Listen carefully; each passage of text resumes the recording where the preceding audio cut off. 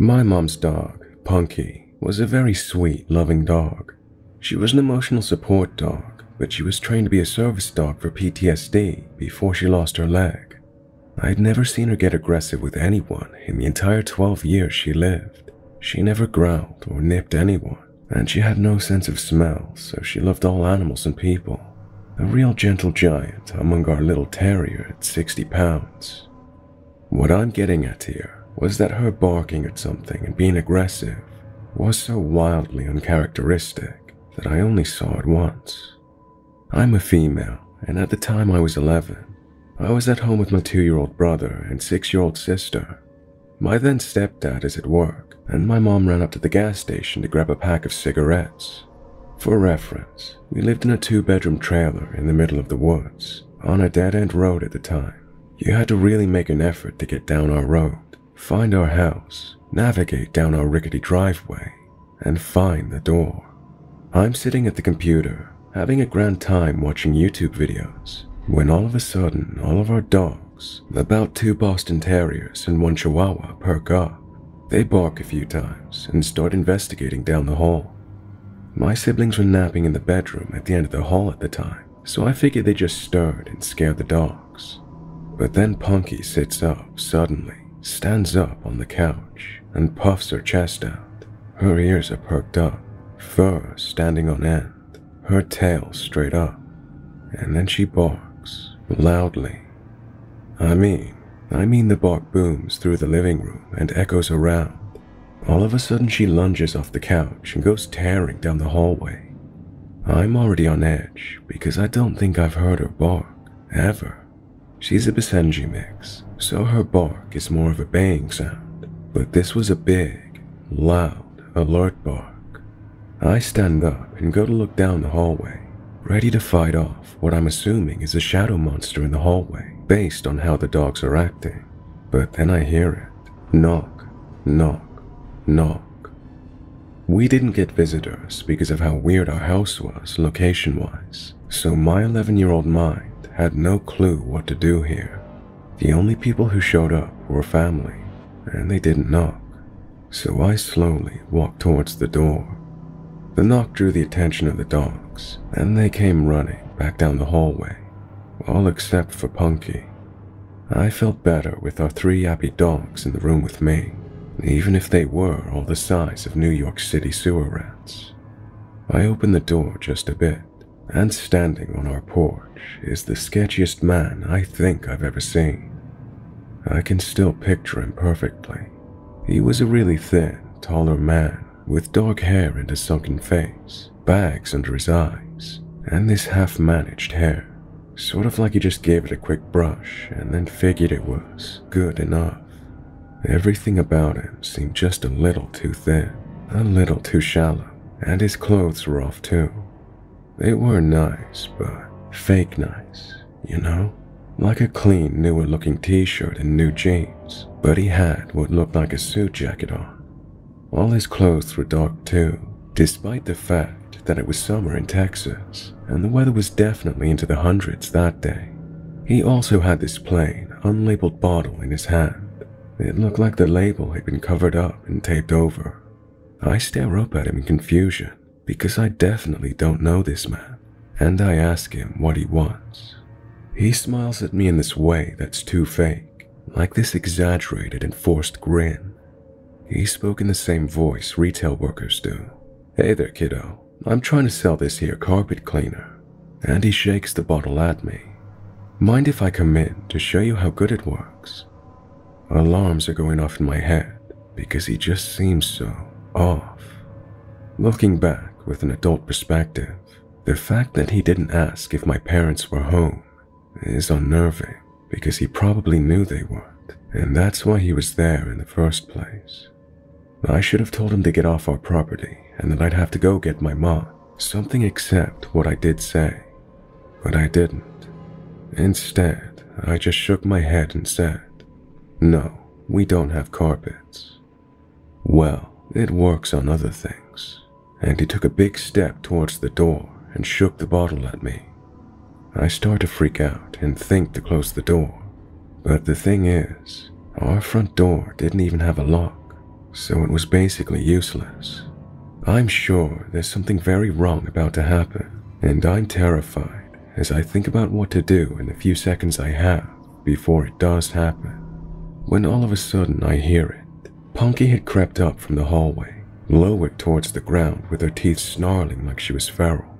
She had slobber just dripping from her mouth, her ears were down, and she was ready to pounce. The guy hears it too, and as I look towards Punky, she tries to lunge past me, and I just barely catch her with my leg as she tries her hardest to duck past me and attack this guy. He freaks out and runs off the porch without another word, booking it down the driveway, as I let Punky out along with the rest of our dogs and they started chasing him. Our small dogs chase him down the driveway and stop about halfway, barking and jumping about, but Punky stops just on the porch. She watches him with her ears perked, just staring in the distance until he disappears. I swear I saw someone join up with him running when he got onto the road. The second he disappeared, Punky's entire body language changed, and she went back to being the sweet dog I knew. No barking or growling, just laying around, mouth and throat covered in slobber still. I realized my siblings were still down the hall, and I run to check on them. When I get to the bedroom, my siblings were sleeping soundly still, but the bedroom window was wide open, the curtains pushed all to one side, and the items on the dresser in front of the window all shoved around. Someone had tried to climb through the window, no doubt in my mind about it. From what I can gather, the bedroom window was visible from the couch where Punky was sleeping, so I think someone was trying to climb through the window before Punky went after them and scared them off. And the man at the door was meant to distract me. They definitely didn't expect Punky, a bigger dog, because most of the time she was with my mom inside, while our small dogs were the ones that saw public eye more often.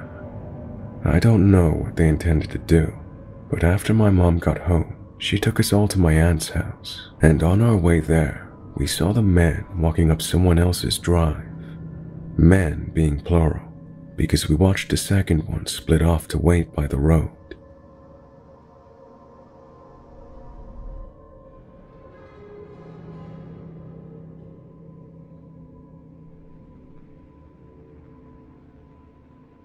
Long story short, I'm a waitress at a restaurant, and one night I left my job finishing my shift at about 1 a.m. Weekends we do karaoke, so we get out later than usual. When I got home, I realized somebody had hit my car while it was parked, which was pretty bad, but I still was able to drive it. So I just went to bed and went to work the next day, still stressed about having to fix it. A normal guy who goes to the restaurant often, we consider him a regular, noticed my car was hit the next day. He asked me if I had found someone to fix it yet. I said no. He offered to fix it at a reasonable price. I didn't think anything about it, as he's always been a fairly kind customer at the restaurant, and never been creepy in any way. I told him I'd contact him when I was financially able to have him fix the car, and he said that was totally fine. Well, the other day I called him up and let him know I could pay him to fix my car this week.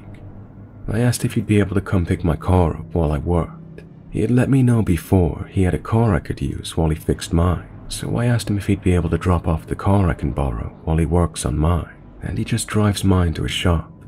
But he's refusing and insists I drive out with him to his shop at the end of my shift, which was around 10 p.m.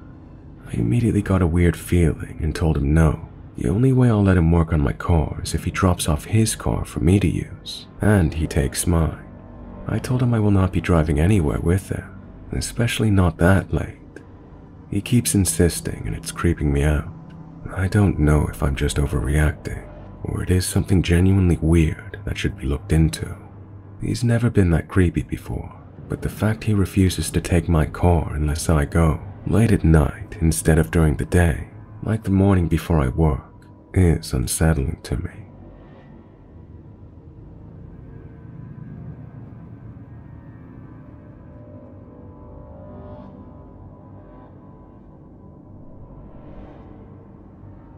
I'd been dealing with harassment from a guy friend of mine, and I ended up snapping. It happened about a month ago on Friday. I was leaving school and was in the parking lot when he ran up to me and yelled, "Hey, tits." His friends started laughing and making rude gestures, so I fucking shoved him. He wasn't expecting it and he fell to the ground, where he promptly got pissed out of his mind. I don't know how to describe it, but he got a dangerous look in his eye. You know when a man's too angry to say anything and looks calm, but his eyes are filled with hatred. It was chilling. His friends laughing at him on the ground. His fury that was just so silent. Then, it was like a switch flipped. His eyes went dead. I don't know how else to describe it. You know when you see a dead fish at a supermarket? It was like that. He stood up, brushed himself off, and backed me against the car. Before I could say anything, he leaned down and whispered, "You're going to regret that. You're gonna slip up one day, and I'll be there, and I'll teach your stupid horse self a lesson you won't forget."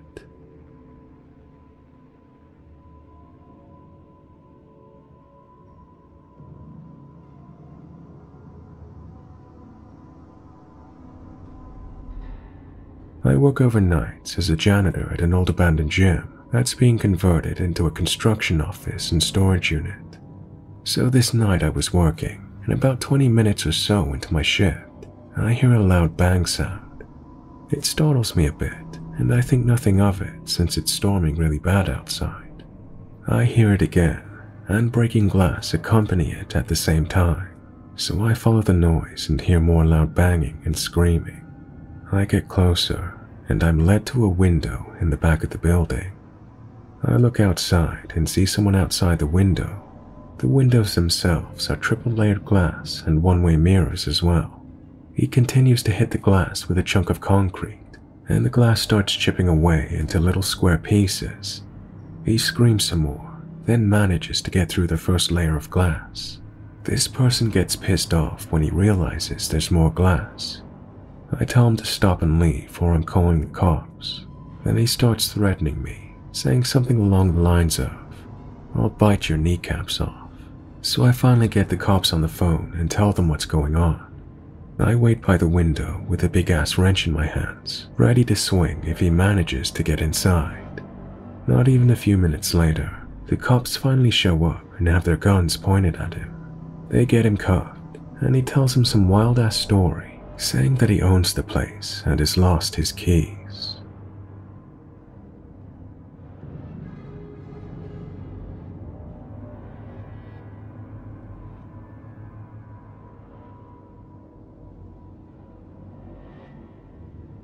I'm not sure if this was weird, but it's the second time it happened to me while I was parked. I was sitting on the phone, my car was off, and then a lady taps on my window. I start my car, drop the window down slightly, and ask what's up. She tells me she's homeless and asks if I have a cigarette.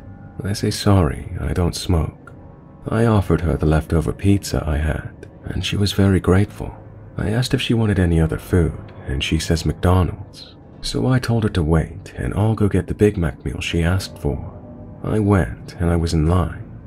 I see her put the pizza on the ground, and she talks on the phone while I'm standing in line, staring at me. And then I see her run into the Tim Hortons. Once I got the food, I parked where she dropped the pizza and waited a bit. I thought maybe she was going to go to the bathroom.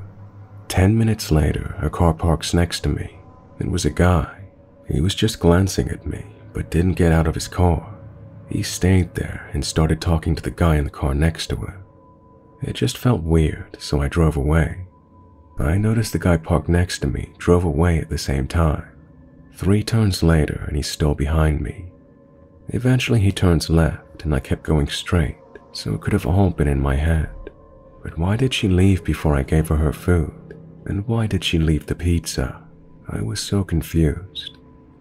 FYI, I'm a woman in my mid-20s. My friends think it could be sex trafficking, but I don't know.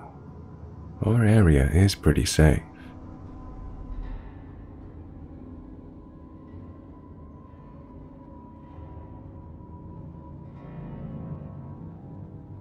My parents introduced me to a murderer. Well, a man capable of murder. and we didn't know just yet. He was a down-to-earth stoner with 3 kids and another on the way, with a super sweet wife who was also a little crazy. He came over, would tell my parents everything going on in his life, and then disappear for a few days. He always came back with some crazy stories, but we would never assume anything bad about him. He'd tell us how his wife stabbed him in the foot, how the kids dug a hole in their trailer, that his mother-in-law was a psycho, and once he did come over, on the run for having a gun at his mother-in-law's. He was there and gone in 5 minutes. I regularly check our state circuit court. He was never in legal trouble when I looked him up, so I just assumed he had family issues and maybe a couple screws loose. Last time I saw him, he came over, smoked with my mom and my girl, told us how excited he was for the baby on the way, and hoped he looked more like him than the last one, who was basically a clone of his mama. We all hung out together outside and drove the kids around in the ATV, bullshitting about our pasts and our futures. He was hopeful, not a bone in his body said, aggressive. He was very empathetic, very family-oriented, and just kind. And then he went missing for 2 weeks, not a peep from him or his wife. We then saw his picture in the news with the title, "Murderer Takes His Own Life," with his name attached to it. He apparently killed a man, took his body and dumped it. When the police tried talking to him while he was in his car, he turned, looked at the police, and shot himself. I'm so confused, and I will never even hear the full story. 2 dead men, no closure for anyone. I'll forever wonder who else I know is capable of murder.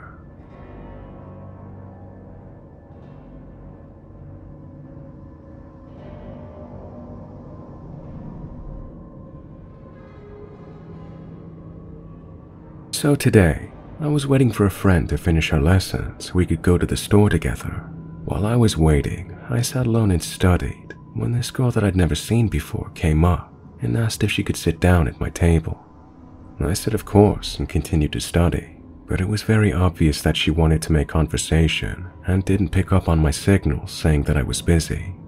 So I gave up on my studies and talked to her for a bit. It was extremely awkward. She was bragging about random shit, overall just a bad experience. My friend comes out of class, so we're talking about leaving. The random girl tries to get us to stay or tag along, but I desperately wanted to get out of the situation. So we start leaving when she says, "Can I have your Snapchat, Wyatt?" I make up a lie that I don't have one for reasons, and I give her a different social media account which is very inactive. Only after did I realize I 100% never mentioned my name to her. My friend also thought it was very strange, and he picked up on the obvious awkwardness. Neither of us had ever seen her at school before, which is strange considering it's a very small school. It's an everyone knows everyone kind of deal. She was about my age, but I'm sure I don't know her. I'm creeped out. Why did this happen? Who is she?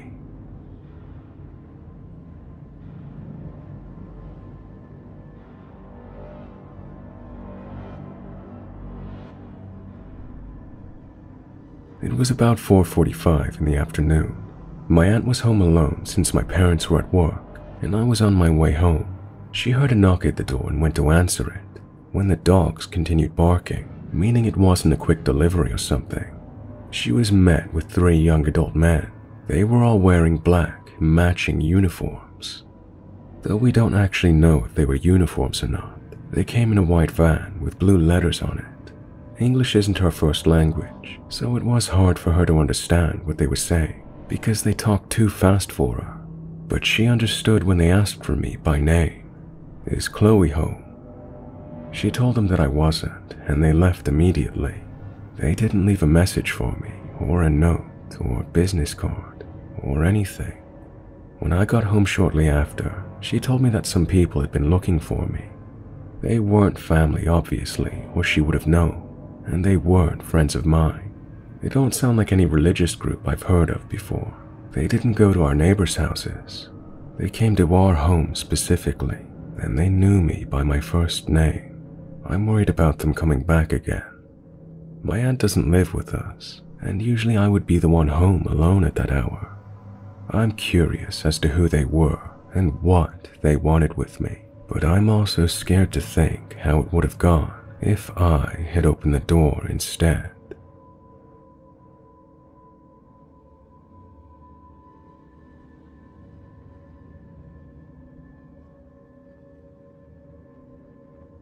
One rather slow morning, it was just my boss and I working. He was in the back office doing manager work stuff, so it looked like I was the only one in the store. This guy comes in asking about our phone plans. As I'm going through the sale, he kept getting increasingly nervous. By the time I checked him out with his new phone, he was weirdly giggle smiling and fidgeting. I thought he might be gearing up to ask me out. As a socially awkward individual, I expedited the checkout process and quickly excused myself to the back office to hide it out. I'm sure anyone in customer service can relate to not wanting to awkwardly turn down people who hit on you at your workplace. He left. My day went on as normal. Then the phone call started. I answered the phone. "Hi, how may I help you?" All I was met with was breathing. "Hello?" My mind goes to the awkward guy early this morning, but I try not to jump to conclusions. Maybe it's a prank call. About an hour later, it happens again. I hang up immediately and tell my manager, who offers to answer the phones. About an hour later, my manager comes out and says someone's calling with a question, and they worked with me. Normal stuff. I answer, "Hello?" I was met with more breathing. I motioned to my manager, handing the phone back. He puts the phone to his ear, hears this creep, and just yells, "What the hell? Don't call back here."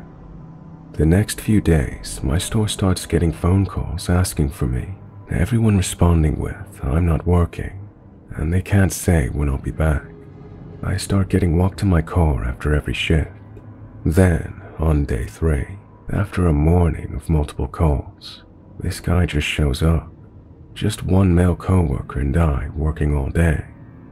He walks in with a to-go bag of food, and he starts perusing the headphones displayed on the wall. I motion to my coworker, this is the guy. The hero coworker jumps up and helps the guy. "Hey man, what's going on?" This guy was no longer normal awkward guy from a few days ago.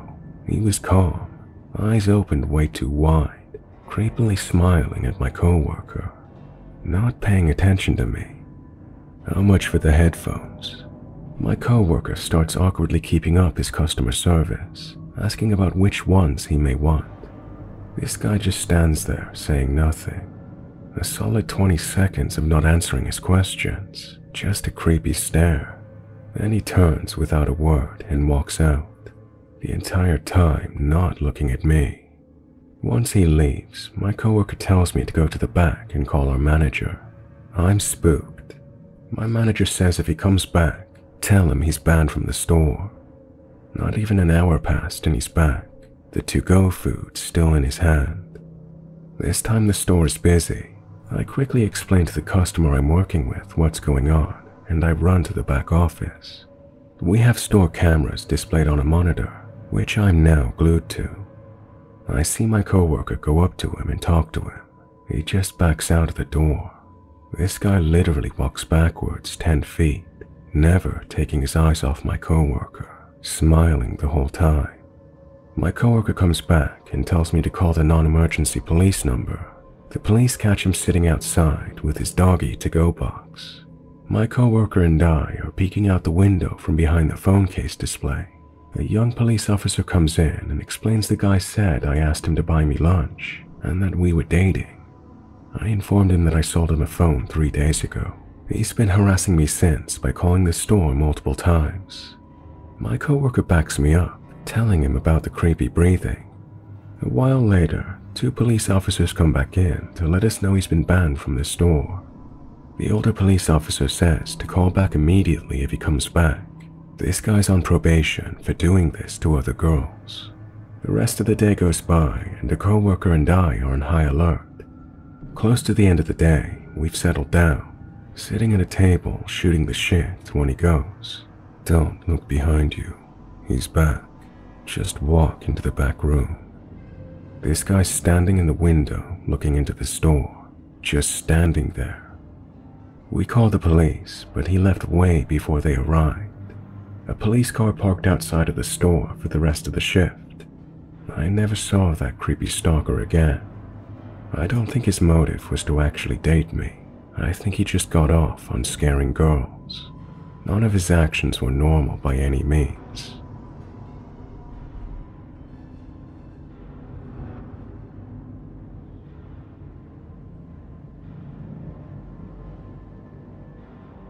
This happened back in December 2018. I worked as a CNA at a place about 40 minutes away from me, and my shift ends at 11 p.m. This night, I stopped at a gas station only about 6 minutes away from my house to fill up my tank. While my gas was pumping, a big van pulls up and decides to park at the pump in front of me instead of the tons of empty ones. One man hops out of the passenger side, opens the trunk doors, and starts to head towards me. Now at this gas station, pallets of salt bags were placed in between the pumps outside. In my head, I thought he was going towards the pallet due to the crazy snow we were having. Instead, he walks past the pallet right up to my car. Once he reaches my car, my first instinct told me to pull out my pepper spray and say, "If you take one more step, I'm gonna fucking blind you." He turns around immediately, shuts the trunk doors, and hops in the passenger seat again. The van peels off and, well, that was that.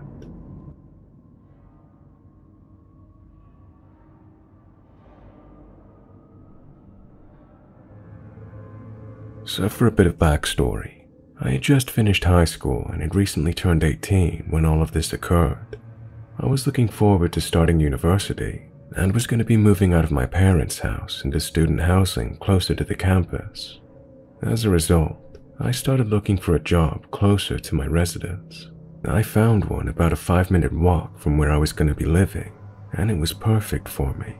I was to be a barista in a tiny little coffee kiosk on one of the coolest streets in the city. This street was sort of known for prostitution and drugs, but it was also really popular as it hosted some of the most interesting events and also contained some of the nicest thrift stores in the city. What was even more ideal about my new job was the fact that I worked right across the road from my best friend, Phoebe. At the time, Phoebe was in love with her job. She was actively being given more responsibilities, and she was being promised the world by her employers. During one of her shifts, Phoebe was approached by a man who would seemingly become a regular at the place she was working. His name was Richard. He told her that if she ever wanted to leave her job, he had just become the manager of a new restaurant a little ways down the road. Phoebe kindly declined his offer. He approached her several more times with the same offer before she recommended him our other close friend, Mia. Mia was hesitant to take the position at first because she has a passionate hatred for hospitality and greatly prefers retail, but she needed the extra money at the time and, well, she took the job. The day that Mia was signing her contract, Phoebe and I both finished work early, at about 4. So we told Mia that we would meet her at a new job once we finished, and then we would go do something after. Phoebe and I went to the cake shop next door and sat outside her work while we waited for Mia. When they finished, Richard followed Mia outside to come say hi to Phoebe. The girls introduced him to me, and our conversation ensued. He seemed like a friendly guy, if not a bit awkward. He was late 30s to early 40s, bird-like in appearance, quite short, balding, and larger in size, and he seemed very greasy. As the conversation continued, I began to tease Mia a bit, as friends do. I saw no harm in it, as she was one of my best friends, and she had made a similar joke at my expense prior to this interaction. Richard's demeanor suddenly seemed to switch.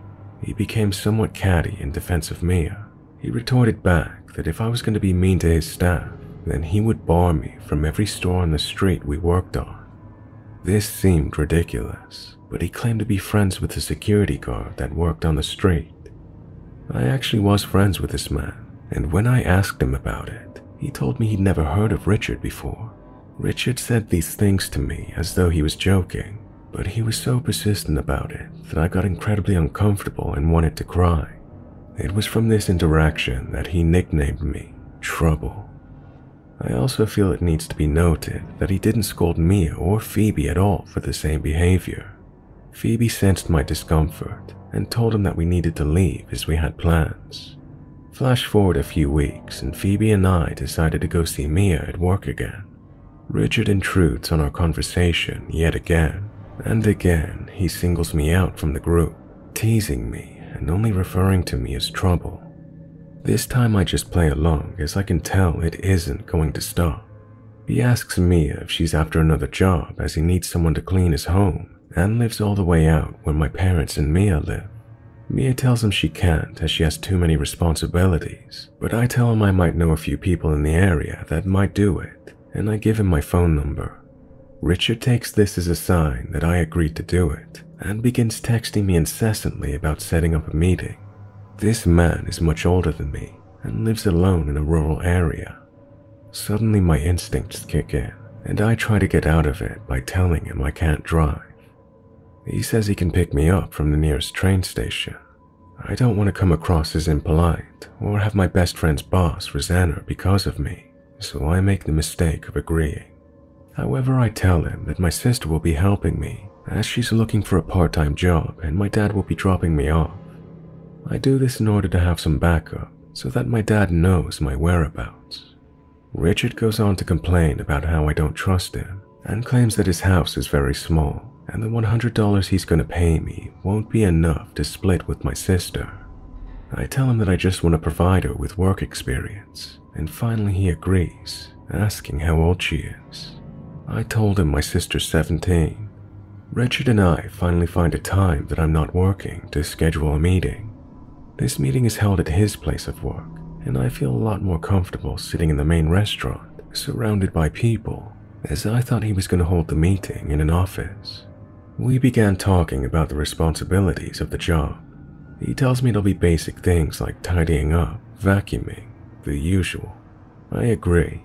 He then goes on to tell me he will also be expecting me to do his laundry. I think this is a bit odd as he's only paying a small amount for such a large job. He assures me his house is small and not that messy, but continuously claims it just needs a woman's touch. I nod and ignore the fact that this man thinks that, well, just because he is a man, it means he doesn't need to know how to maintain his own home. Now this is where things start to get creepy. Near the end of the meeting, he asks me again how old my sister is, and when I say 17, his face drops. He then starts telling me about how he previously posted the ad on Craigslist, and this 60-year-old woman replied, offering to do it in her lingerie. He tells me how he didn't even ask for that in the ad, but she offered and he was put off completely. He then proceeds to tell me that he would be willing to pay more to someone between the ages of 18 to 30 if they were willing to do that, but that he would never request that because he's not a pervert. I call bullshit. I tell him then and there that the meeting is done. I have to go meet Phoebe. He asks me if he made me uncomfortable. Of fucking course he did, but I just say no and I'll get back to him. This strange man, who I've only met 3 times, then attempts to hug me, but I ignore the gesture and awkwardly wave goodbye from less than 3 feet away. I boost it down the street to Phoebe's work and I tell her the whole story. She tells me I can't do it, and I tell her I know, but I don't know how to tell him that without risking my own safety or Mia's job. Fortunately, Richard gives me the perfect out. He texts me later that afternoon, telling me he hopes I'm okay with cats because he has a small one. I see this as the perfect opportunity and lie to him.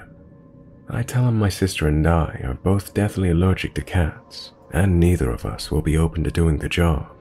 Richard accepts this reasoning after a little persuasion, and I think I'm finally done with him. Unfortunately, that was not the case. Richard proceeded to text me every day, asking if I'm mad at him or if he made me uncomfortable, asking me how my day was and that kind of thing, just behaving like a teen in a new relationship basically. And the more I ignored him, the more he messaged.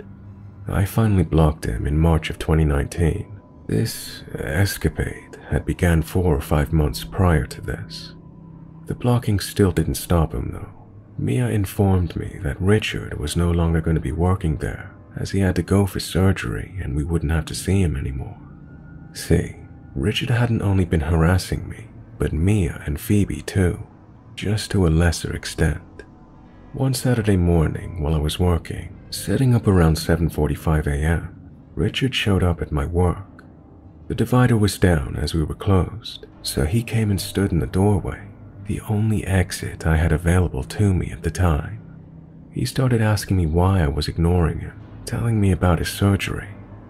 I told him he wasn't allowed to stand there as it was a fire exit, but he didn't budge. Fortunately, my boss showed up shortly after and told Richard he was going to phone security if he didn't move, also recognizing the sheer look of fear on my face. My boss was kind of an ass on most days, but holy shit was I grateful for him that morning. Roughly a month after that experience, I thought Richard was gone from my life. I was living in a new apartment. Mia was around all the time and loved her job without Richard there. Things were going well for us. One morning after a night of drinking, me and the flatmates became peckish. I decided to order some greasy food on a food delivery app. Lo and behold, who was our delivery driver other than Richard? I turned to my boyfriend at the time and tell him he has to go collect the food. He doesn't understand, but Mia assures him it's important. He agrees and goes out to collect it. Richard is not driving the vehicle he claims to be driving on the app, and at first we're confused, as the number plate is also different. Mia and I watch from his bedroom window, and the interaction takes much longer than expected. My boyfriend comes back and we ask him what took so long. He tells us that Richard refused to give him the food until he could prove that he was my boyfriend. He recognized my name from the app, and now he knew where we lived. Mia and I tell my flatmates the whole story of what happened, and we all agree it's a good idea to go to the RA. The RA reports it to the upper management, and they say they really can't do anything about it, but if he comes in again, to call their security. A few months go by and there's no Richard sightings, until I order from the same app again. Yet again, Richard is our driver, and also in a different car to what it says on the app. I send my boyfriend to go collect the food again, and also report the incident to my RA again, and the food delivery app. I know I was stupid in not immediately reporting it to campus security, as I had much more proof of the creepy behavior than he had of his innocence. But I was naive, and I didn't want my parents to find out at the time. Fortunately, I haven't seen Richard since then.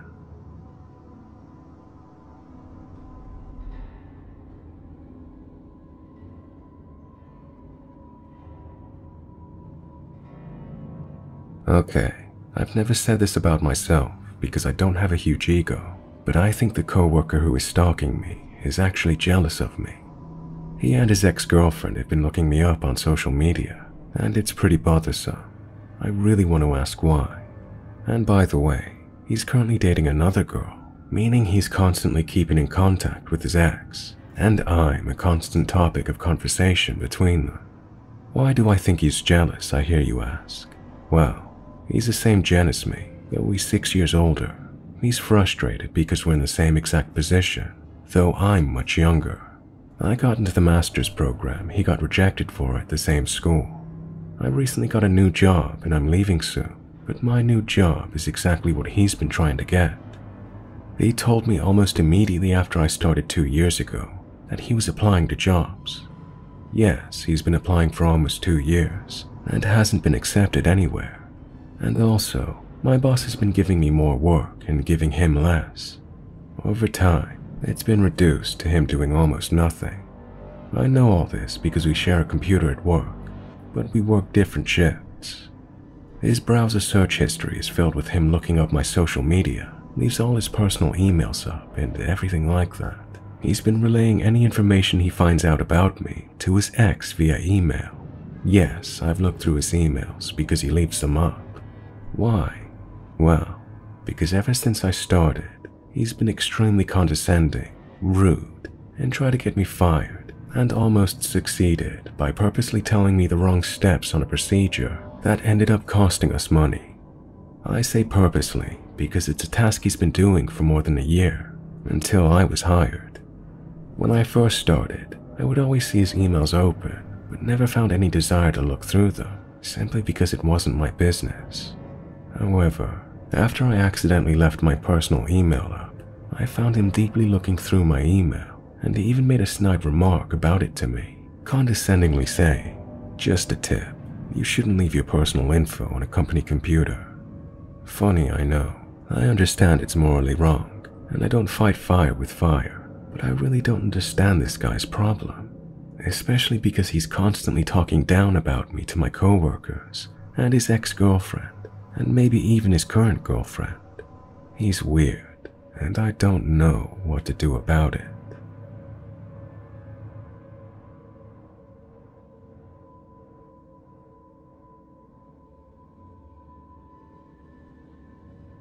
I'm a 21-year-old girl that works at a home improvement store. My coworker, who also happens to be my team lead, is a mother of 2 children and married. We were in the self-checkout area. She was fixing one of the registers. The register she was working on put her with her back facing towards the customers. Nothing weird happened at first, and I was doing my normal rounds. Then this old guy comes up to the register I just cleaned, so I greeted him and he did the same. The guy must have been in his 50s.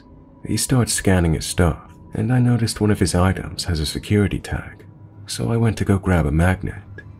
As I'm walking towards him, I casually mention that I have to take the tag off, and he doesn't really say anything but just nods. I start striking up a conversation with him. The guy is answering, but he's not staring directly at me. His eyes are fixed behind me. I thought the guy was just zoning out. When he sees that I noticed, he quickly looks at me and continues the conversation, but it's pretty obvious that he's forcing it. Anyway, I took the magnet off and went to return it. I came back around to do my rounds when I noticed the same guy was still there, and he had changed the way he was facing. He was folding his receipt, but I could see his eyes were staring at something in front. It didn't hit me at first until I turned to see what he was looking at. He was staring at my team lead. Well, more specifically, a certain part of her. She had bent down to lock up the register. I felt my stomach drop and a sudden urge to throw up. I turned back to the guy and noticed he had pulled his phone out. Before he had the chance to do anything, I walked up to him and asked if he still needed help with anything. In a low voice, he says, "Yeah, can you help me get a piece of that beauty over there?" Without thinking much, I said, "I'm sure her husband thinks she's beautiful as well." After that, he just stares blankly at me and then says, "He doesn't have to know," with this predatory look in his eyes. By this point, I'm not even disgusted anymore, just livid. In a loud voice, I say to him, "Thank you for shopping with us. Have a great day." At that sudden raise of my voice, a few people turned around, and that was enough for him to take off in a hurry. My team lead hugged and thanked me after I told her what happened. So yeah, creepy self-checkout guy, I hope we never see you again.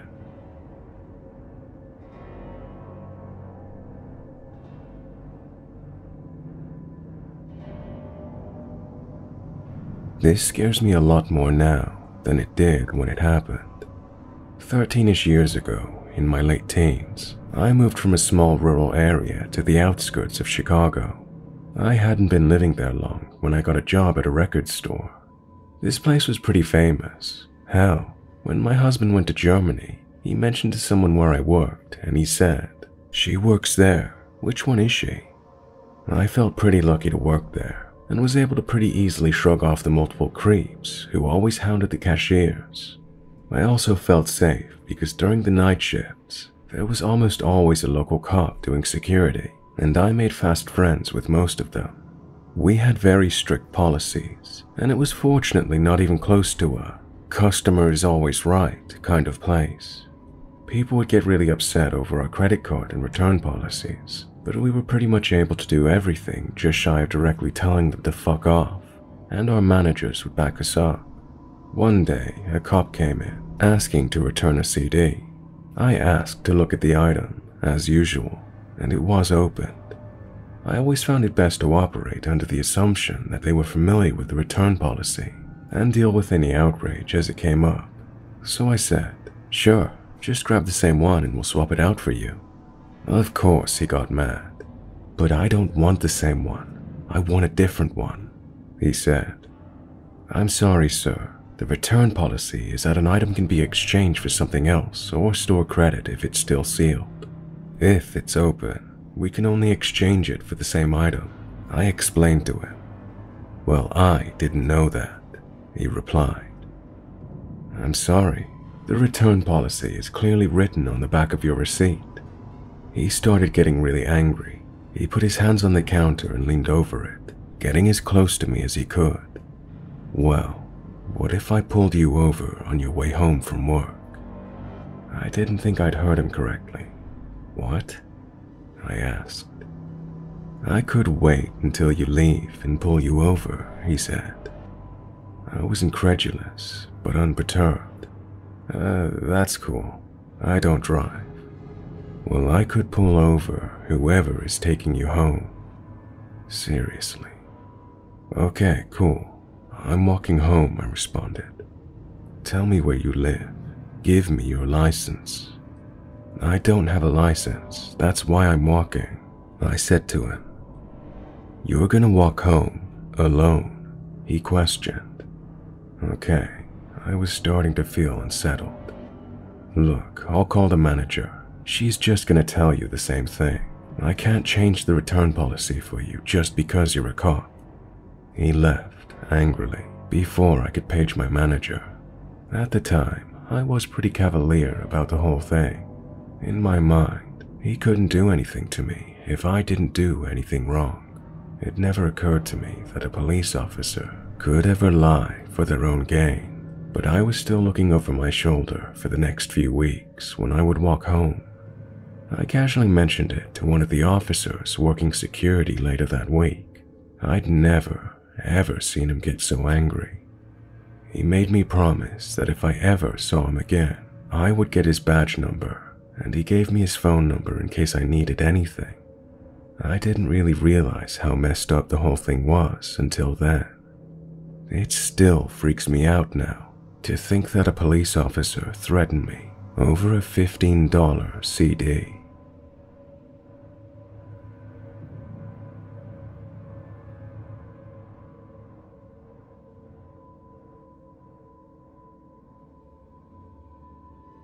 So I recently visited a family out of state. We've all been really careful about the pandemic stuff and only met as we believed an elderly family member was in her last days. She pulled through though. While visiting, my aunt decided to have a mini kickback at her co-worker's place. I was reluctant to go, but she assured us that he would only be there to let us in, and that she would sanitize things before we all came over. Fine, I guess. We get there, and the space where we get together was some kind of split-level terrace situation attached to the back of the house.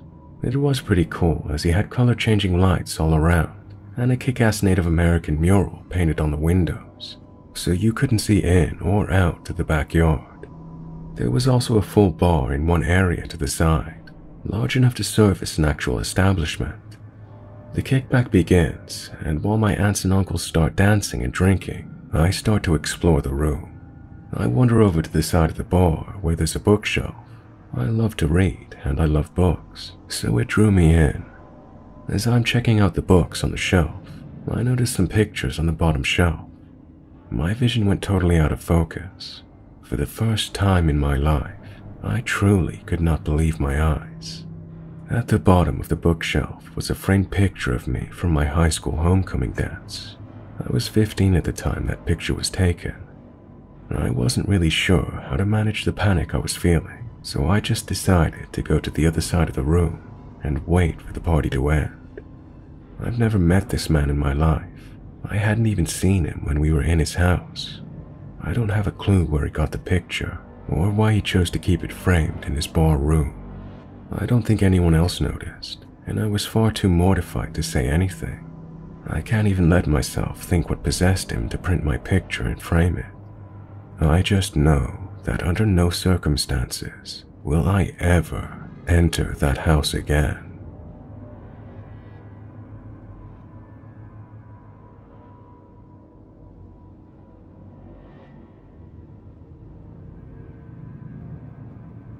So I have this coworker who is pretty much like a father to me. He used to be protective and supportive. Now that we're in quarantine, we're all doing home office, and things started getting a bit weird. First, I forgot to mention that he had a temporary incapacity leave due to a minor surgery, and he was on meds daily. One day, out of the blue, he sent me a WhatsApp message that said something like this: "Hey, it's 1 p.m. and I'm just waking up. I'm acting like you now, lol. I had a lucid dream and you appeared there.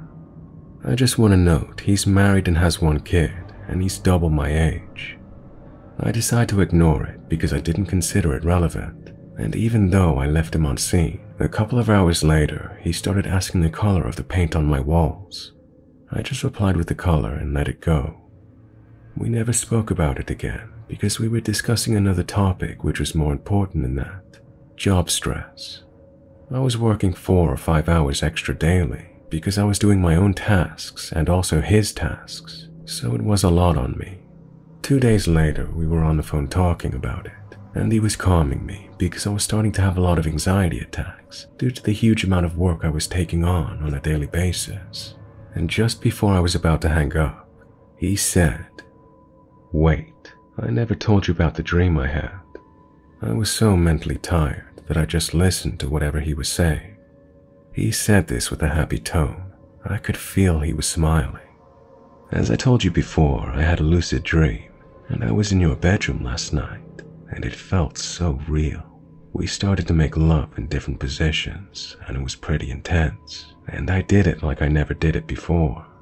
We started to make a lot of noises with your bed, and then your father started to knock on your door, angrily asking you what was going on.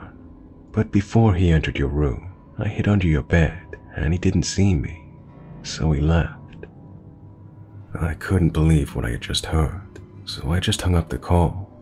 I sent him a text saying that I was pretty angry and disgusted to what I had just heard, and he replied with, "I'm sorry, I'll tell my mind to stop those thoughts."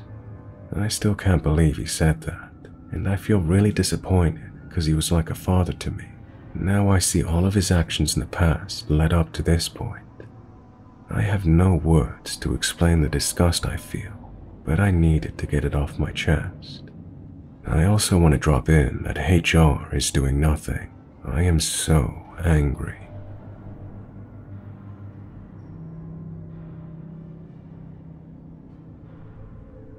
Back in the 90s, my friend and I had been out one night to judge a pageant.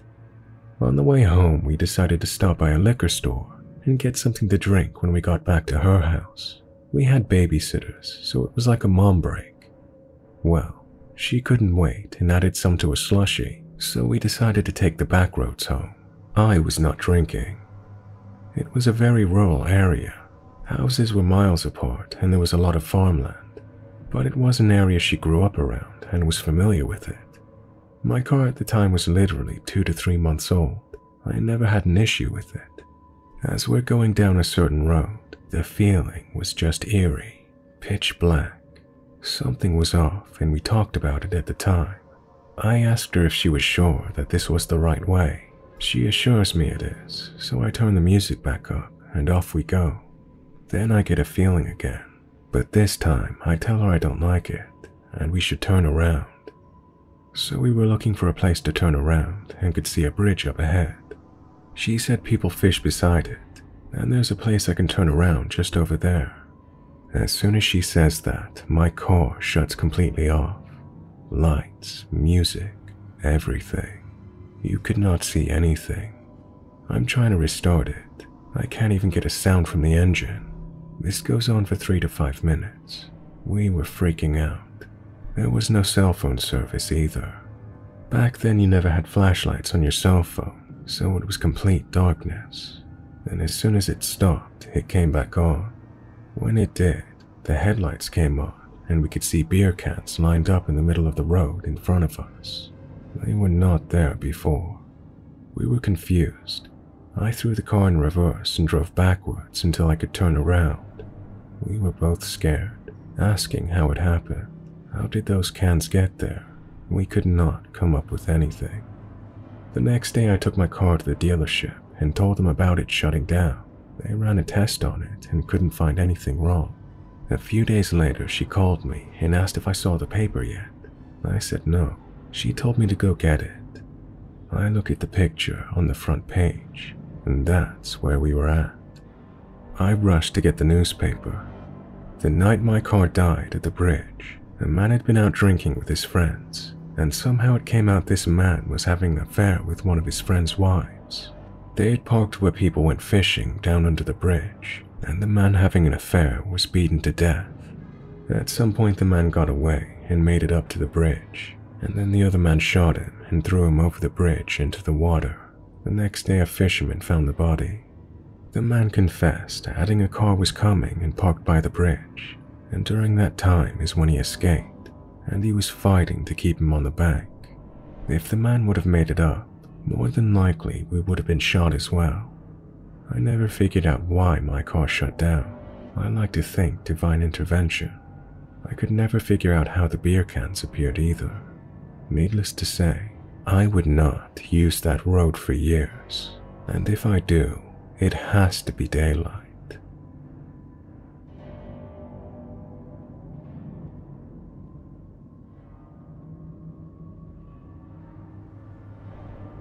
This happened to my now husband and I years ago. At the time we were dating, and this happened when I was staying the night at his house. It was around midnight, and someone knocked on the door. He cracked the door open, and there was a youngish guy who pleaded for us to let him in. He said he had no shoes on and he was going to freeze to death, and he really needed to come inside. For context, it was winter and raining, and we could see he was really barefoot. He had no other explanation for what happened or what he wanted from us. He wasn't asking for a ride or to use the phone. He just insisted he needed to come inside. My husband said, "I'm sorry, but I'm not comfortable with you coming in here. Try one of my neighbors." The guy refused to leave and kept insisting. After a minute of back and forth, the guy yelled out, "If you don't let me in, you're going to kill me." I was getting uncomfortable and said, "Okay, I'm getting the dog." His dad had a German Shepherd that was really vicious. The guy heard me and finally left. He ran off down the whole street. Didn't stop at anyone else's house. I always wondered what his deal was and why he singled us out. What would have happened if we let him inside, or if he fought his way inside? The whole situation was off and felt creepy.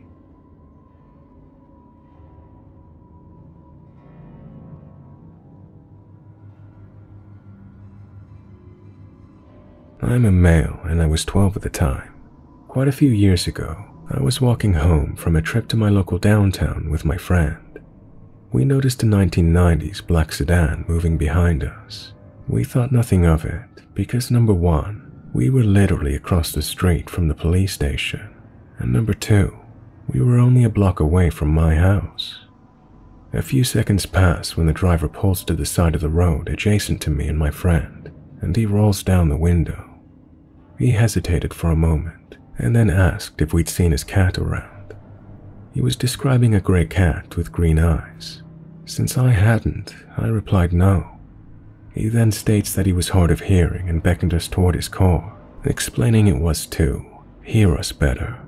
My stranger danger senses shot up instantly, as my mother had just warned me about this days prior. My friend, being much younger, started to approach him. Luckily, I grabbed his arm just in time and quietly told him to stay behind me since I was older. I told him that we would keep an eye out for it and to have a good day, but he again asked for us to approach his car so he could hear us. At this point, I was starting to panic, so I quickly waved goodbye and walked towards my house. This is where it gets bad. We continue walking home, crossing the final crosswalk before my block. So I turn my head because I didn't see him pass us. Lo and behold, he's crawling along the road, trying to match our pace with his vehicle. He began trying to get us to stop. At this point, my heart is racing. I was even more scared because I was responsible for my friend. We began running because this was truly terrifying. We didn't run long, as I'm an asthmatic and my friend was plus-sized, so the man didn't struggle to stay hot on our trail. After what felt like an eternity, we stepped onto my driveway. But oh no, he was not done yet. He began to pull into my driveway. Before we had a chance to react, he got into park and was opening his door. Luckily, my mom was able to see this, as she was in the kitchen at the time, which had a direct view of our driveway, so she hurried out to meet us in the driveway and escort us into the house. My mom came back to talk with him, but he panicked and drove off as fast as he could. Thank God my mom was there, because we might not have made it to the door before he snatched us.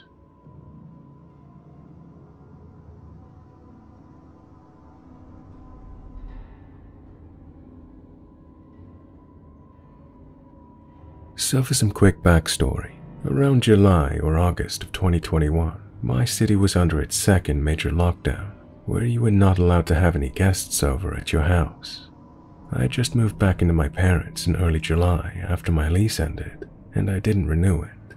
My mother was a big stickler for the pandemic laws, so my girlfriend was not even allowed on my big front porch. Yeah, it was really annoying. Now on to the story.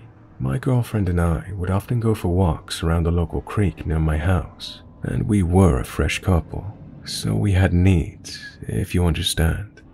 There was a hidden side path attached to the main walkway that goes through the creek we would sneak off into, so we could relieve ourselves.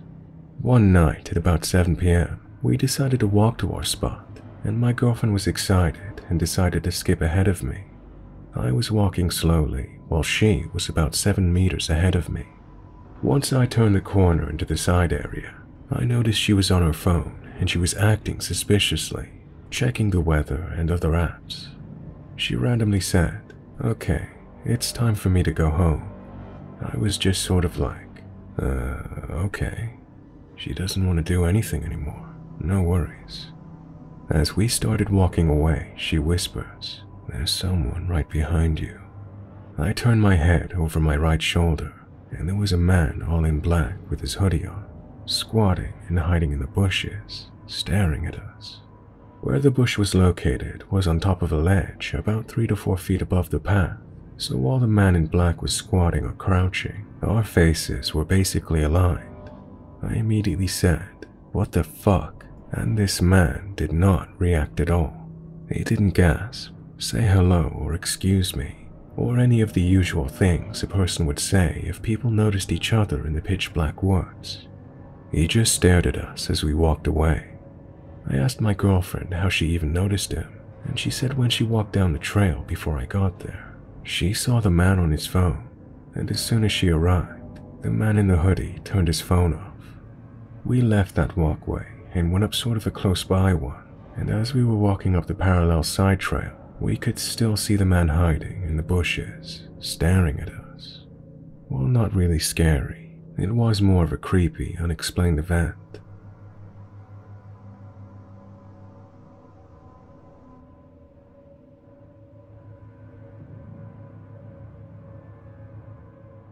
I'm a female, and at 16 to 17, I used to have terrible insomnia, so to pass the time I would go for walks around my neighborhood really early in the morning. It was one of those mornings, and I was out for a walk when I heard a car approaching me.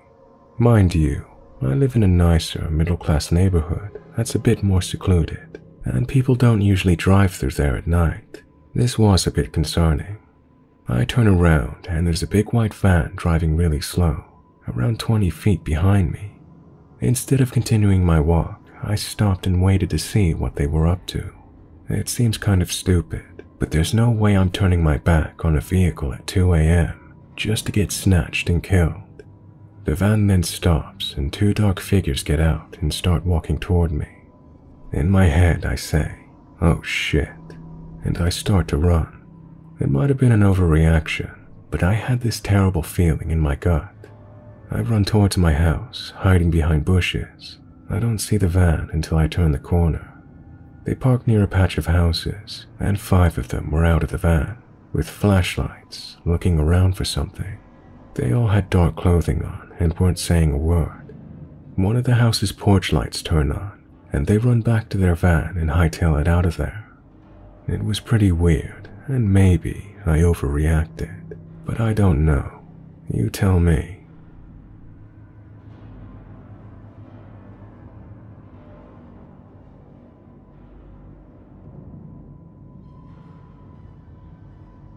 I work in retail, and there are only 5 of us that work in the store, including our manager.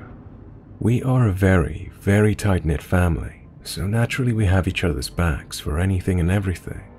Tonight, my coworker and I were minding the store, and he needed to leave early for a dinner reservation with some friends that just got into town. So I covered the last 30 minutes alone. We work in an area that has a prominent homeless population, most of whom are wonderful people. After he left, within minutes, a very sketchy character came in that set my hair on end. This guy was about 6.5 feet tall, heavier set, and was generally intimidating. To add to the already scary vibe, he was holding a big gulp and a golf club.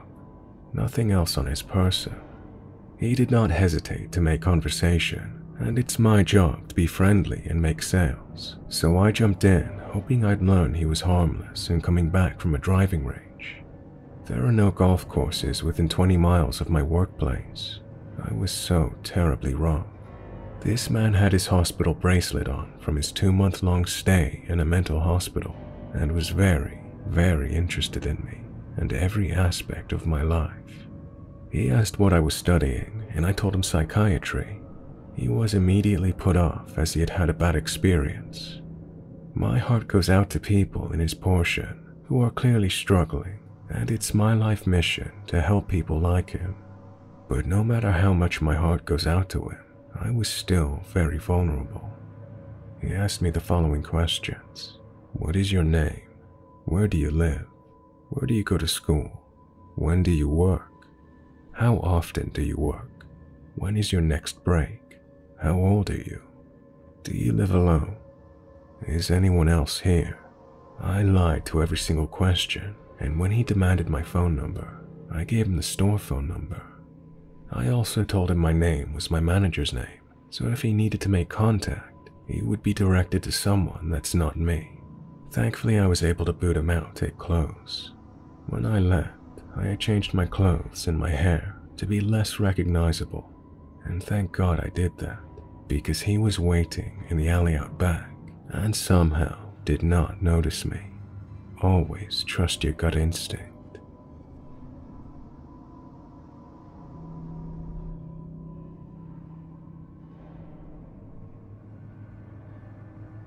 Three years ago, October in Minnesota, I had just started dating my now wife. I was obsessed with working out and asked her if she would like to use one of my guest passes at the YMCA. She begrudgingly agreed, and we started heading to the closest YMCA near her house. We were about a couple of miles away from the gym, with my wife driving south on a busy street, when I noticed on the other side of the road heading north, a woman walking on the sidewalk holding something. Next to her, driving slowly on the shoulder of the road, was an F-350. The hairs on my neck stood up, and I shuddered after seeing them. My whole body had goosebumps. I told my wife that she needed to do a U-turn so we could see what was going on. We did the U-turn and got behind the F-350.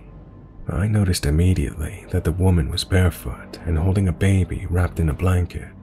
I got out of the car and told my wife to stay in the car and to call the police if anything happened. When I started walking towards the woman, the first thing that I noticed was that she was barefoot. With it being October in Minnesota, the temperature was around 50 degrees Fahrenheit, so no one should be walking around without shoes and socks on. When I got close to her, I saw the baby was only wearing a diaper wrapped in a thin blanket. As I got closer, I could hear the guy in the truck yelling at this woman to, "Please get in the truck. Get in the truck now." I finally reached the woman and asked her if she was okay and if she needed any help. She said yes, and that the guy would not leave her alone. Right then, a different woman started jogging past. I forgot my phone in the car, so I asked if this woman had a cell phone and if she could call the police, which she immediately did. I turn around and face the truck, and I can see the man getting out.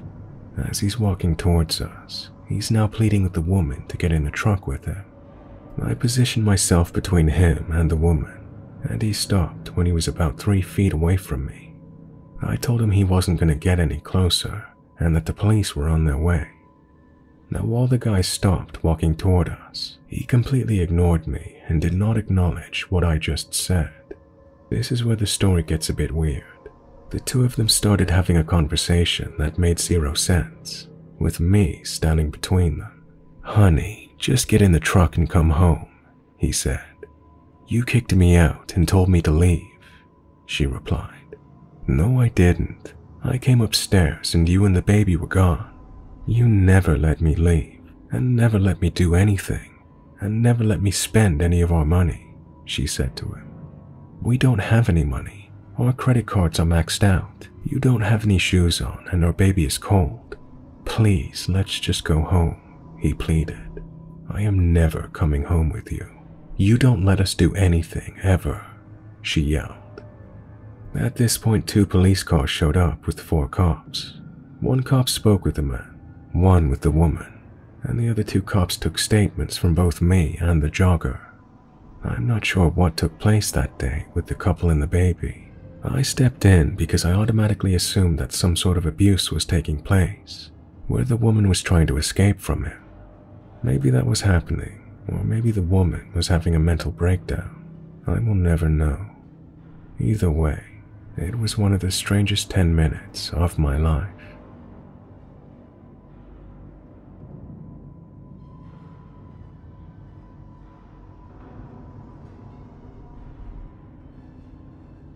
I will start by saying I go to the grocery store a lot at night. I live in an overly populated area. The grocery store is open 24 hours, and sometimes I just like going by myself late in the evening. I don't feel rushed, and no matter what time it is, there are still people there. Not a whole lot, but enough that make you feel safe. I always park on the side of the grocery store. It's just out of habit, because when I do go during the day, it's so packed that the side parking lot is usually the best place to find a spot. One night, I think it was around 9 p.m., I went to the store. I parked on the side lot. It's right next to the store, and I'm literally 20 feet from the entrance. But the side parking is a lot less populated at night, and there isn't much foot traffic or lighting. But I didn't think much about it. I just headed inside. I was inside for about an hour and came out and loaded my bags. As I was loading them in, I noticed 2 guys coming from around the back of the building. They started talking to me as they reached the front of my car. I smiled and tried to be as polite as I could while I finished loading up the car. I didn't feel comfortable standing in a semi-dark and empty parking lot talking to 2 guys, but I also didn't want to be rude or piss them off if I didn't have to. One guy asked for my number, and I told him I was in a relationship. He kept pushing it, telling me he'd take me out somewhere nice. At this point, the groceries were in, and I moved to get into the driver's seat. I told him again, no thanks, and just as I was about to shut the door, he grabbed the door frame. Our eyes met. This fear went through me. I'm screaming inside my head to get the hell out of there. He's still talking. More serious now, telling me I'm pretty and he really wants my number. I hold his gaze and say as stern as I can, "Let go of my door." We're frozen like that, each of us contemplating our next move. I know one of 2 things will happen. I can see his mind going through options. There's no one else around. I am thinking of ways to defend myself, knowing if he pushes his way into the car, things are over. I say it again, let go of my car. Our gazes are still locked, then his friend mutters something I couldn't hear. He turns around and then looks back at me, Another moment, and then he lets go of my door. I slam it shut and lock it and get the hell out of there. I can feel them watch me pull out. When I talked to some people about it, they all kept saying how lucky I was, how bad it could have been. I sure learned my lesson, I can tell you that.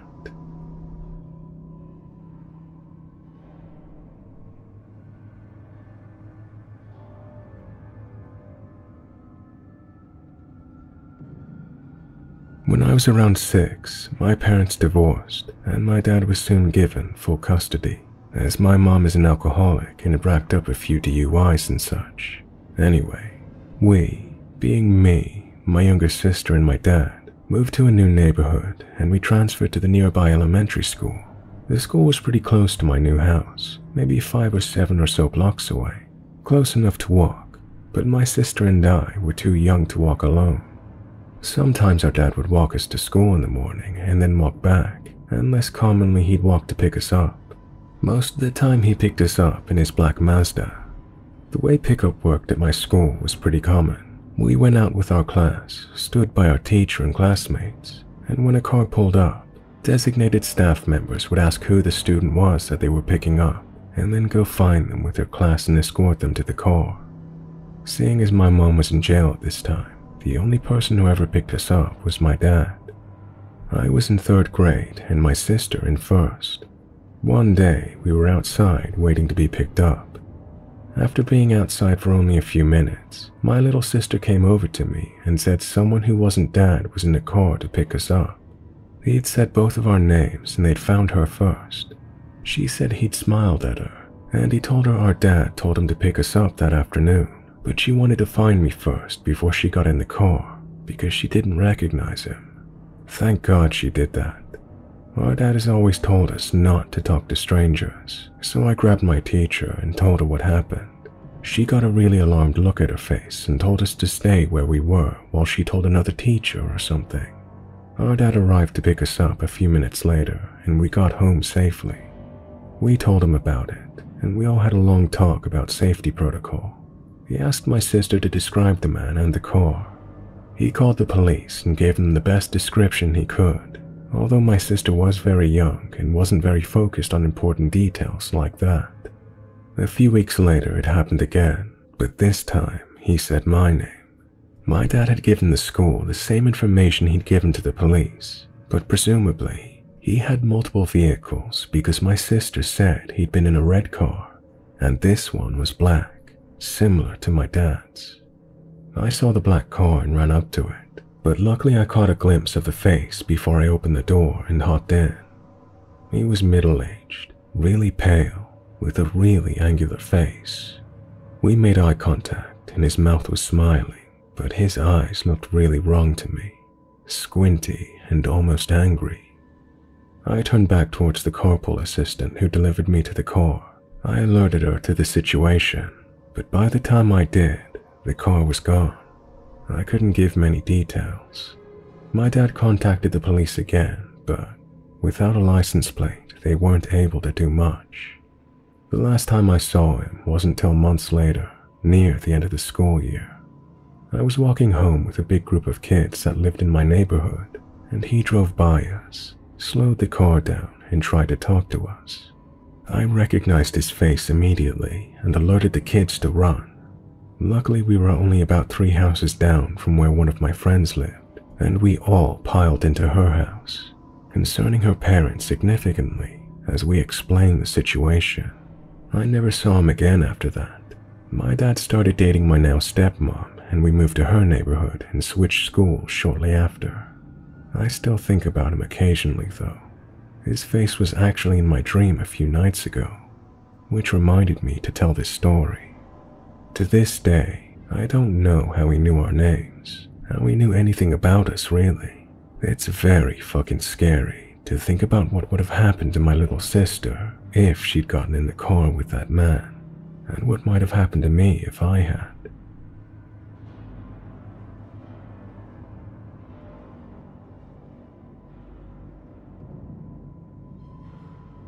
So a bit of backstory. I was a dancer for 6 years. I've worked in many cities and clubs. At the time of this story, I wasn't a rookie. I was well versed in the industry. At the time this took place, I was like 20 or 21. It was also in Texas, at one of the upscale clubs. I never imagined something like this would ever happen in this place, but apparently I was wrong. I started my shift at about 6 p.m. I like to get there early and meet with some of my regulars before the crowds came in.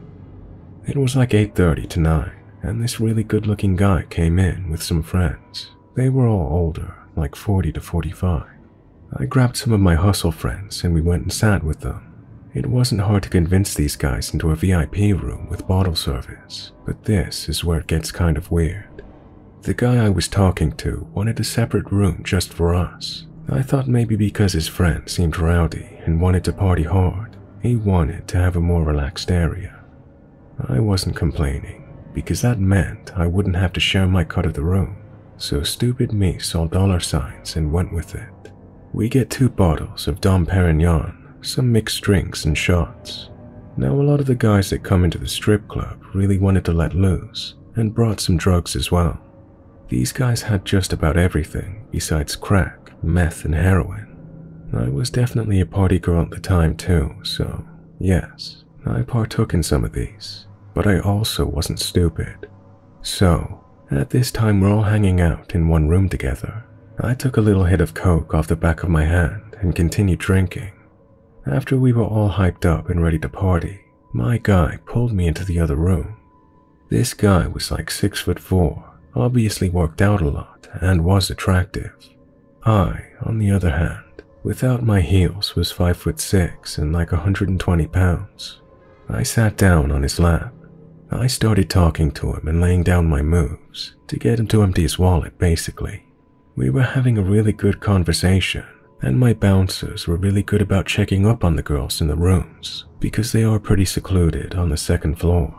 After about 20 minutes of talking, something snapped, and all of a sudden he puts his hands around my neck, lifted me up, and slammed me against the back of the couch.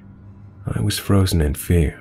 After almost 3 years of dancing, I had never been in this situation.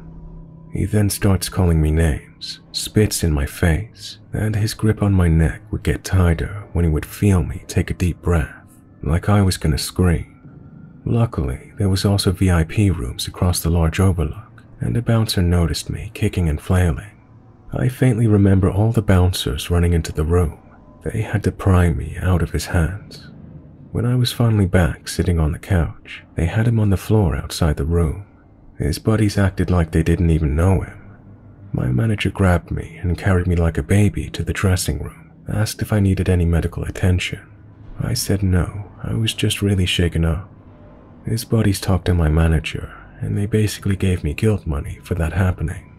Apparently he was going through a shitty divorce and just snapped on me instead of his ex. So, to the guy at the club, strippers are people too.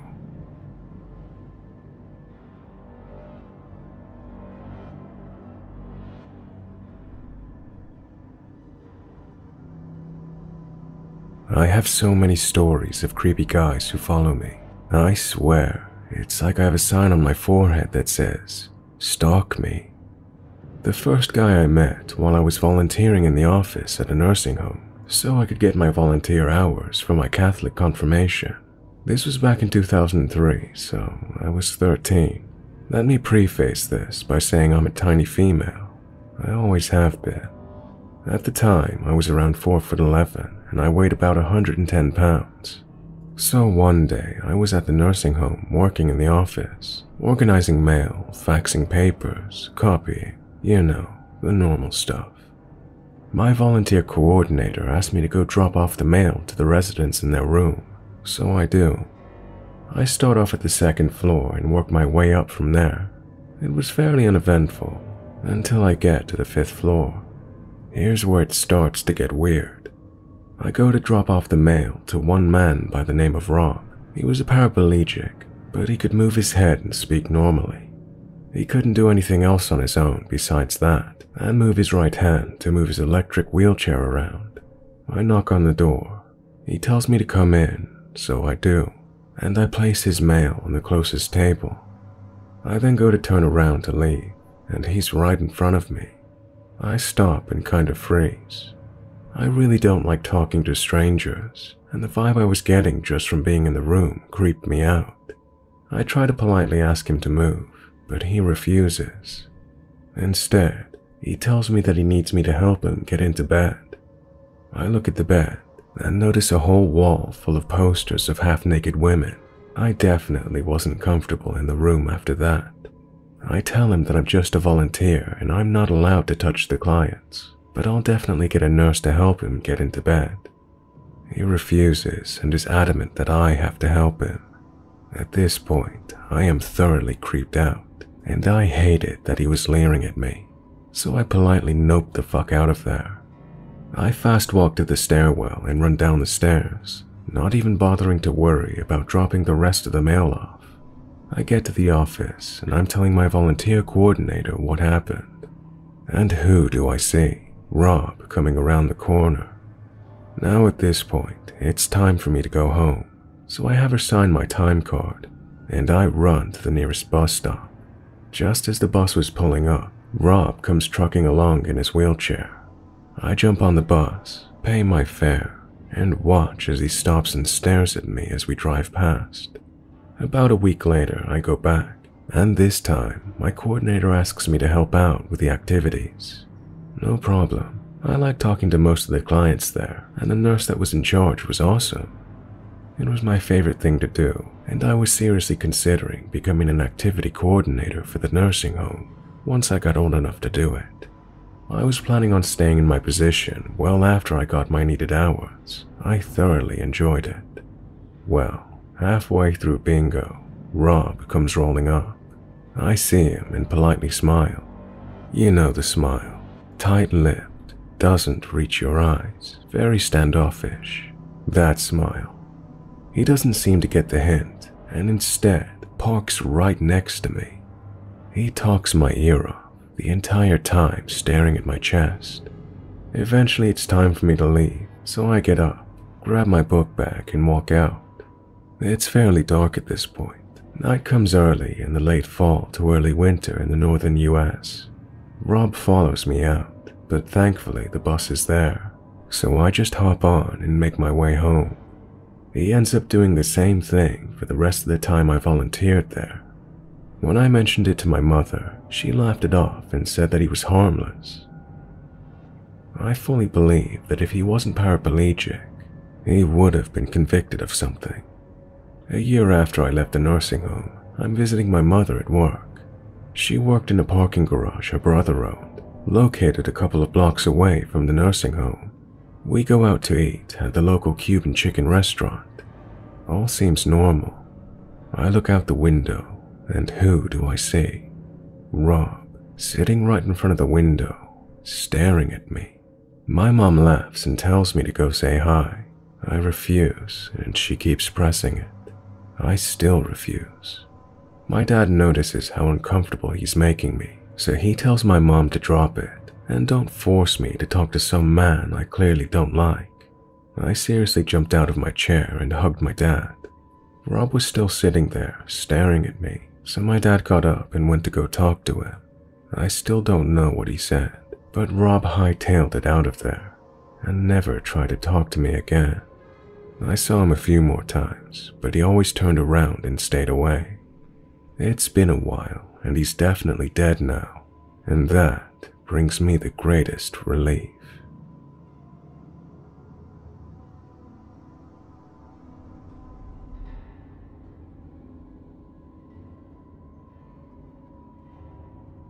This memory makes me sad because it involves my son as well.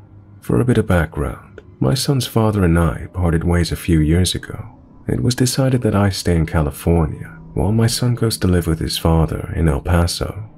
It certainly is not ideal, and I have a rough time with this, but it is what it is. Anyway, my son recently turned 11, so I decided to go on a road trip from California to El Paso. It's a long drive, but the beauty of the Southwest is definitely worth it. I'm a 31-year-old single female. I'm short and petite. I can pass for a 22-year-old. One day, as I'm in El Paso, I leave my hotel to go and drive over to see my son. Well, as I get in my car, a woman comes running up and frantically tells me her van is not running. She asks for $10 for gas. Well, I say no, I don't have any cash on me. I then start my car and I see the woman in my rearview mirror get into her van and drive away.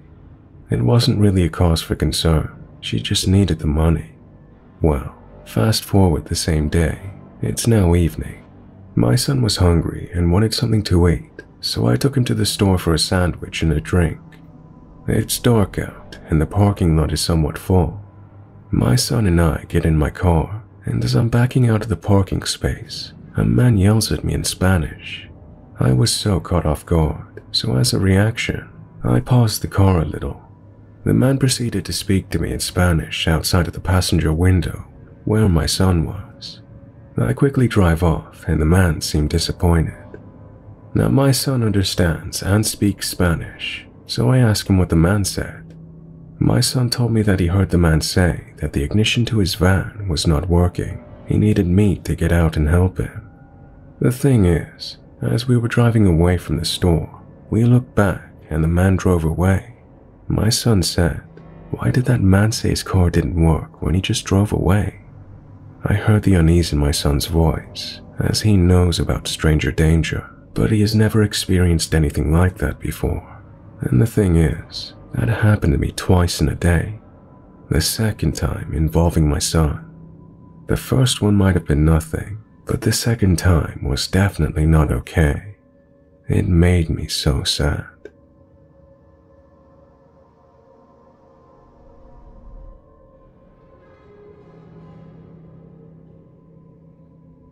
I work the late shift to pay for university, and I come home at around midnight. I share a house with my mom and park my car in a garage you can open with a remote control. You can get straight into the house through a door that connects the garage with the basement, which I normally do except for Thursday, where I go around our house to pull the trash can onto the street and then enter through the main door. Our house is surrounded by tall bushes, so you can't see much of the street. It's a small rural village, and I know the neighbors very well. On a Thursday night, I returned home from my shift, and when I drove into our street, I noticed an unfamiliar car with its headlights on. Since I know my neighborhood so well, I was kinda confused about the car, but I couldn't see the license plate nor the person sitting in the car clearly, since the headlights were blinding me. You only drive into our street when you live there or visit someone there, since it only circles back to the main street when you follow it to the end. I opened the gate and the garage door remotely and drove inside. From that point, I can only see the street through the gate, since the bushes are so high on both sides. I normally would have left the car and walked outside to grab the trash can, but that day I got a long voice message from a friend and stayed in my car to listen to it. 7 minutes into the message, I lift my gaze and look into my rearview mirror, and I see a man standing in my driveway behind my car. He didn't move in any way, he just stood perfectly still and watched me. I panicked and locked the doors. I then grabbed the remote and closed the extremely slow closing garage door. I just sat there for a moment and was scared to leave the car, since I couldn't be sure that he did not enter the garage before the door reached the floor. I also had to call my mother because the garage door into the basement was locked, since I planned to use the main door that night. She later told me that she immediately went to the window, but she couldn't see the man or the car at that point. I told myself it was probably a neighbor who didn't think about how creepy he acted, and that I didn't recognize him in the dark. But I asked around and nobody knew the man. I only got the information that that type of car was seen slowly driving around the neighborhood the last few days. My mom thinks it was somebody that wanted to surprise me and forced me to let them into the house to rob us. My grandma just died, and nobody knew that my mom spent the nights over. She thinks he waited behind the bushes and got impatient, or even confused when I didn't exit the car. We never found out who it was.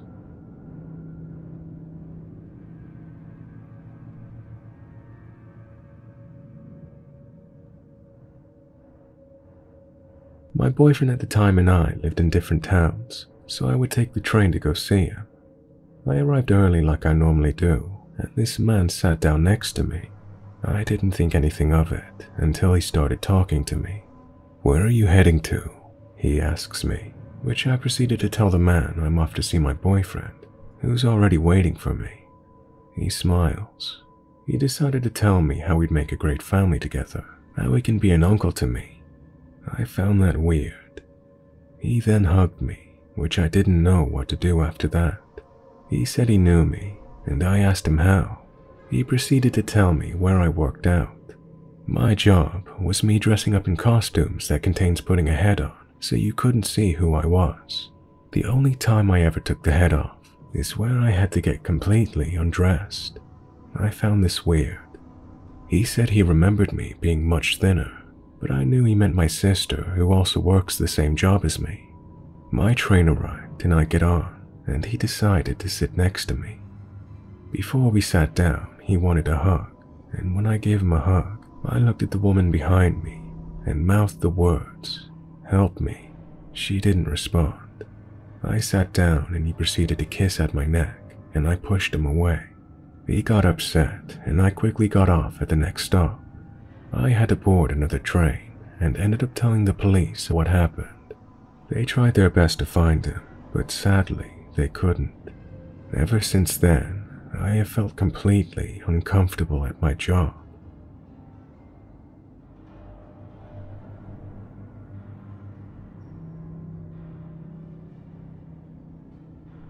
I was driving late at night on the I-90 between Deer Lodge and Missoula. This stretch of freeway between Deer Lodge and Missoula has some weird small mountain towns along the side, occasionally interrupted by large truck stops. Anyway, it's about 11:30 at night, and I'm on my way to my hotel in Missoula when I notice that I need to get some gas from my car. I stop off in this random small town with one gas station with a 24-hour pump. It had a convenience store attached to it, but it was closed. I get this really weird vibe from the station as soon as I pulled up to the pump. I hadn't turned off my car yet. I just put it in park and the engine was still running. I was about to shut my car off when out of the corner of my eye, I see some dark figure come from the side of the closed convenience store and start running towards my car. Some instinct in my head kicks in. I put my car back into drive and got the hell out of there. I look back in my rear view to see the figure chasing after my car for a few seconds. By that time, I make a turn that gets me back onto the freeway. Needless to say, that weirded me the hell out for the rest of my drive to Missoula and Seattle. I've heard it before, and I experienced it that night. Strange things happen in the mountains.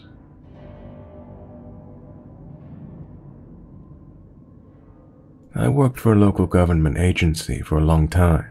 Each summer, we would get a new crop of interns. Most were fine. Some caused issues, like when we caught the two of them making out in the file room.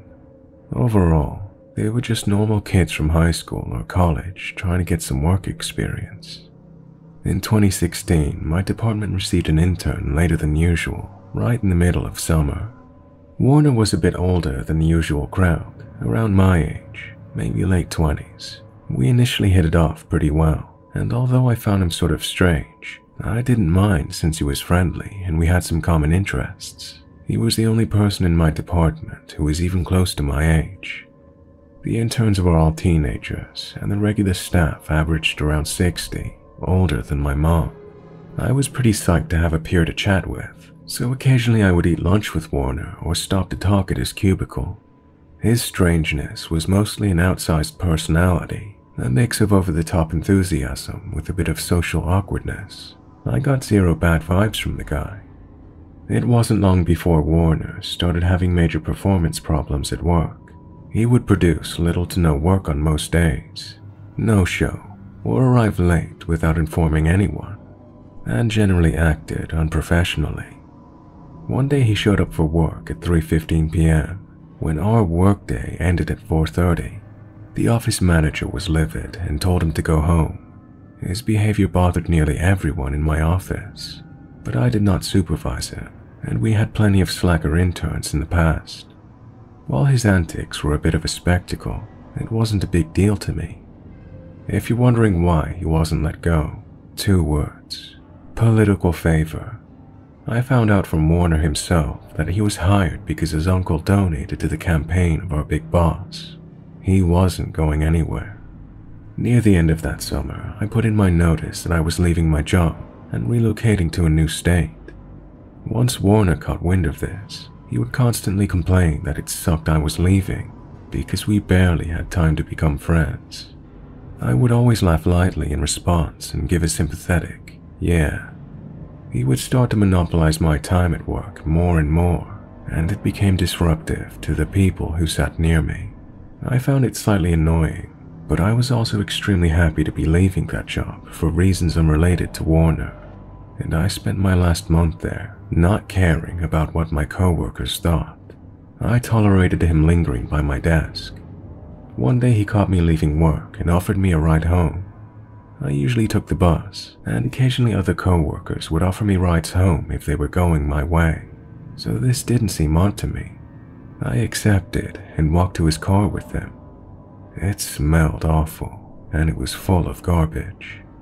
He hastily cleared off the passenger seat and apologized. We got on our way, but once we were on the main road, he started begging me to stop and get dinner with him. I laughed and said he didn't need to ask me that insistently. I said we could stop at a diner on the way. We had a nice meal with a pleasant conversation. He was intelligent and had a variety of interests. Our political positions aligned, and we shared a disdain for our cranky old co-workers. I had a good time. I expressed that he didn't need to drive me all the way home now that it was late, but he kept insisting, so I relented. As I directed him toward my house, he started whining again about how our developing friendship was cut short because I was moving. At this point, I was tired of hearing this. The decision to leave my job and move away from home was extremely difficult to make, and I was proud of how bold I was being. I stopped responding and laughing, and his whining faded out. We came up to the turn to get onto my street, and when I pointed it out, he accelerated and drove right past it, laughing. I laughed in a, oh my god, what the fuck way, thinking he was joking around. When I began giving instructions about how to turn around and get back, he started begging me to keep hanging out with him because he was lonely. This immediately set me on high alert. It suddenly hit me that I'm in a man's car, someone I don't know that well, who doesn't exercise proper behavior at work, which is the only context I know him, and now he's displaying weird behavior outside of work as well. My instinct was not to insist I be let out of his car. I felt as if this would escalate the situation into something bad, and in hindsight, it may have been the right thing to do when I think about the type of person he turned out to be. I told him we could hang out at the park near my house if he wanted to talk. He seemed to like that idea, and we parked and walked over. The pleasant conversations resumed. Besides the weird clinginess, he was perfectly fine to talk to, until he dumped his entire life story on me, which included his prior arrest for theft, his heroin addiction, and related struggles with depression. I tried to be sympathetic, but I was very put off by this. It was a lot of highly personal information all at once, and I was still on alert because of his prior behavior. I tried changing the subject by showing him pictures of my dog. I scrolled one picture too far, and the next one was a photo of me wearing makeup and posing cutely. He grabbed the phone and said, "Wow, you're very photogenic." I felt awkward and didn't say anything. There was a long silence. Then he launched into a weird tangent about how compatible we are, that we have similar interests and everything like that, and that he wishes I wasn't moving so we could try to hang out again, but on a date. I didn't say anything, and he broke the silence with, "Sorry I'm saying all this stuff. I'm actually high right now. That's why I know where Riverside is. I went there yesterday. Otherwise, I wouldn't have said it. I'm sorry." Internally, I freaked out. He had definitely put his drug addiction in past tense, and I assumed it was something he was recovering from, not currently using. I also realized I'd been in the car he was operating while he was under the influence. I don't know anything about heroin, so I was clueless. I felt very, very stupid. He immediately started whining and begging me not to judge him or hate him, and he kept saying over and over again how nice I am, and how understanding I am, that I'm pretty and smart. All of these weird compliments interspersed with talking down about himself. I didn't know what to do, so I smiled reassuringly and told him not to worry, but that I was tired and wanted to go home. That's when the crying started. He had this weird, wheezy sob, but no tears were coming out. I sat there silently while he did this, trying to come up with some sort of graceful escape plan. My patience was wearing thin, and my anxiety was through the roof. It's a weird feeling to be annoyed and panicky at the same time. I stood up and apologized, said the park was close to my house, so I'll walk, and I started to leave. When I remembered, I left my stuff in his car. Trying a new approach, I casually mentioned I forgot my stuff in his car, and joked that if he wanted my dirty lunch containers, he could keep them. He ceased his bizarre crying, stood up, ran over to his car to unlock it, and I grabbed my stuff out of his back seat.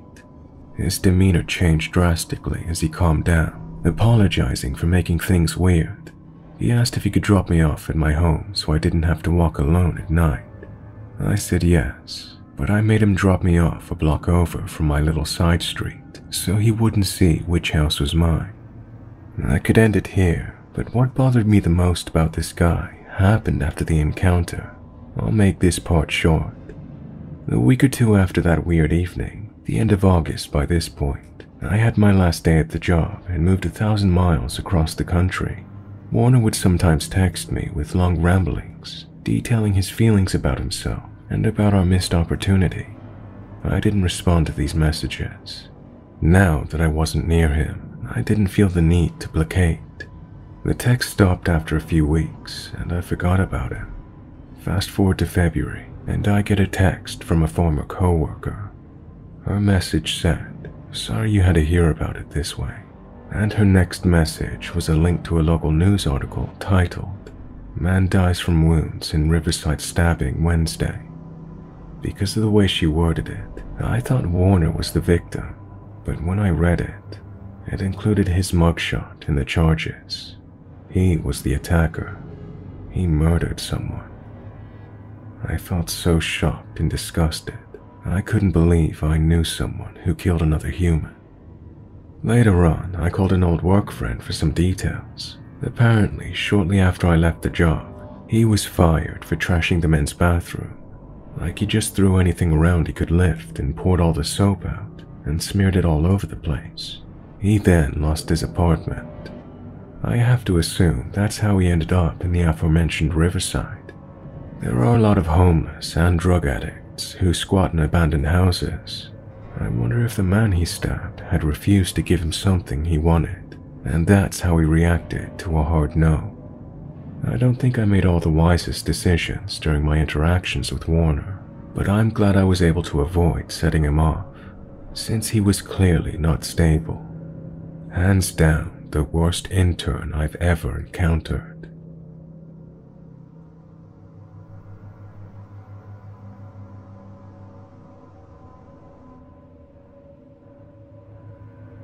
So I'm a female living alone in a fairly safe apartment complex. I live on the 5th floor. On my floor, there's only my apartment, my neighbors, and a laundry room with a washer and dryer. I know most of the tenants in my building, except for my neighbor. He's only been living here for a week. I only know his name, but I've never talked to him. I only know he's an older guy from talking to another neighbor. So, at around 8 one night, somebody rang my doorbell. Through the peephole, I saw a guy standing in front of my door. He was like in his mid-40s. I thought that's probably my neighbor. It's normal in our complex to go introduce yourself, so I thought that's what he wanted. I only opened the door a bit, you never know, and I left the chain on. He saw me, smiled, and then he said, "Hey," but he didn't say anything after that. I was already a bit confused, so I said, "Hi. How can I help?" He introduced himself as Bruno. Didn't say he's my neighbor or anything. I didn't say anything either. After a few seconds, he said, "Don't be afraid, I don't bite." I was about ready to slam the door shut. If somebody tells you not to be afraid of him, there's definitely something to be afraid of. But before I could close it, he came really close to the door, almost squeezing his head in the gap. I know I should have slammed the door in his face at that point, but I was kind of shocked. Before I could do anything, he asked, "Did you do this to my laundry?" Confused, I looked at him, and I said, "What?" He then repeated, "Did you do this to my laundry?" At this point, I was really confused. I told him that I didn't know what he was talking about. He said something along the lines of, "Well, come and have a look." He then pointed to the laundry room. At that point, I noped the fuck out and slammed the door shut, double-locked it, and called my boyfriend. I saw the guy stand in front of my door for at least another minute through the peephole before he left downstairs. He didn't seem angry or anything. He just had this weird, blank expression on his face. My boyfriend drove to my place immediately. He checked for cars outside the complex, checked the stairwell, but he couldn't find the guy. We went to look for the laundry he was talking about, but there wasn't any. I know he didn't take it with him, because I saw him leave without any. I was looking through the peephole the whole time until my boyfriend arrived. He asked me if I knew the guy, and I told him that initially I thought it was my neighbor, but I wasn't sure. He went to ring my neighbor's doorbell, and I watched him through the door, and the guy that opened definitely wasn't the guy that rang my doorbell. He also didn't know anyone that matched that description. Honestly, this whole thing creeps me out so much. What would have happened if I went with the guy into the laundry room?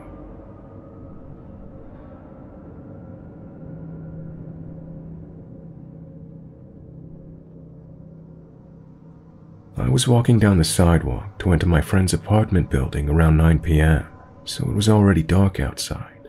I had to park down the street a ways due to all the spots being filled up. As I approached her building, an older man, roughly in his late 40s, wearing a wife beater and dirty jeans, steps in front of me, facing me, gets very close to me while saying, "Hey baby." I'm no stranger to the occasional harassment, so I quickly sidestep him and go on my way. To me, it seemed obvious he didn't live in the complex, since it's mostly occupied by 20-something-year-old undergrads. Now, in order to get to my friend's apartment, I have to take a smaller path to get to the back of the building. I was walking on that and didn't hear him behind me anymore. But as I enter the more unlit part, I look behind me just to check. He was right behind me. Not at normal following distance. He was so close to me I could reach out and touch him. And he was walking fairly silently, as I hadn't been able to hear him, even though we were the only ones walking around. I'm scared shitless at this point. I see some people in front of me on the stairs, so I start running toward them. I was yelling, "I don't know you. Please get away from me." I began to pull out my pepper spray while still running toward the onlookers, who were still on the stairs. He got flustered and ran away, and I was finally able to contact my friend and get inside. Even though he had left, the people who had witnessed this all happened to end up not saying a word to me and going back inside. I'm not sure what else they could have done at that point, but being alone while waiting for my friend to let me in made me feel incredibly unsafe. I held onto my pepper spray until I was completely inside the building.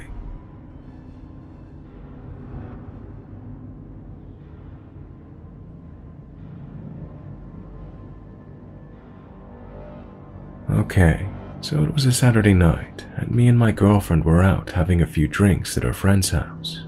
So it gets a little later and we go home.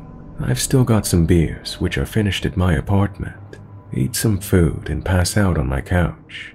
My girlfriend is in our room, so I fell asleep on my couch and hadn't locked my back door. So around 6 a.m. Sunday morning, I'm awoken to a labored breathing sound. My groggy, half-asleep, half-hungover brain was trying to figure out what sound that was. I questioned if it was my girlfriend. No, it sounds like it's in the room with me. So I wake up a bit more lying on my couch, and I say, "Hello?" Suddenly, a tall man stands up from laying down right in front of my couch and says, "Hi, I'm Jay." So this happens and I'm very confused, thinking it's one of my friends. I say, "What are you doing?" "I got invited here," he replied. "No, you didn't," I said. He says with a more stern voice, "Yes, I did." That's when I went into full-on flight mode, my adrenaline pumping. I don't know how I got off my couch, but basically I sprung up at him, yelling at him to get the fuck out of my house. He backs up and says, Hey, relax." So I did relax, but not enough to carry on any conversation. So, me in my green underwear and Pink Floyd shirt points towards my kitchen and says, "Get out." He starts walking and I'm following. The guy was nice enough to take his shoes off at the door. I couldn't believe it. So in my kitchen I say, "What are you doing in my house?" He sort of stares off out my back window, and he replied, I did a lot of drugs tonight." I started laughing and say, "Okay." So he gets his shoes on. I open the door for him, and he turns to me and says, "You got a cigarette, man?" I say, "No, get the fuck out." So he leaves and I go put some pants on and do a quick walk around my place to make sure he left. And after that, I went back to sleep.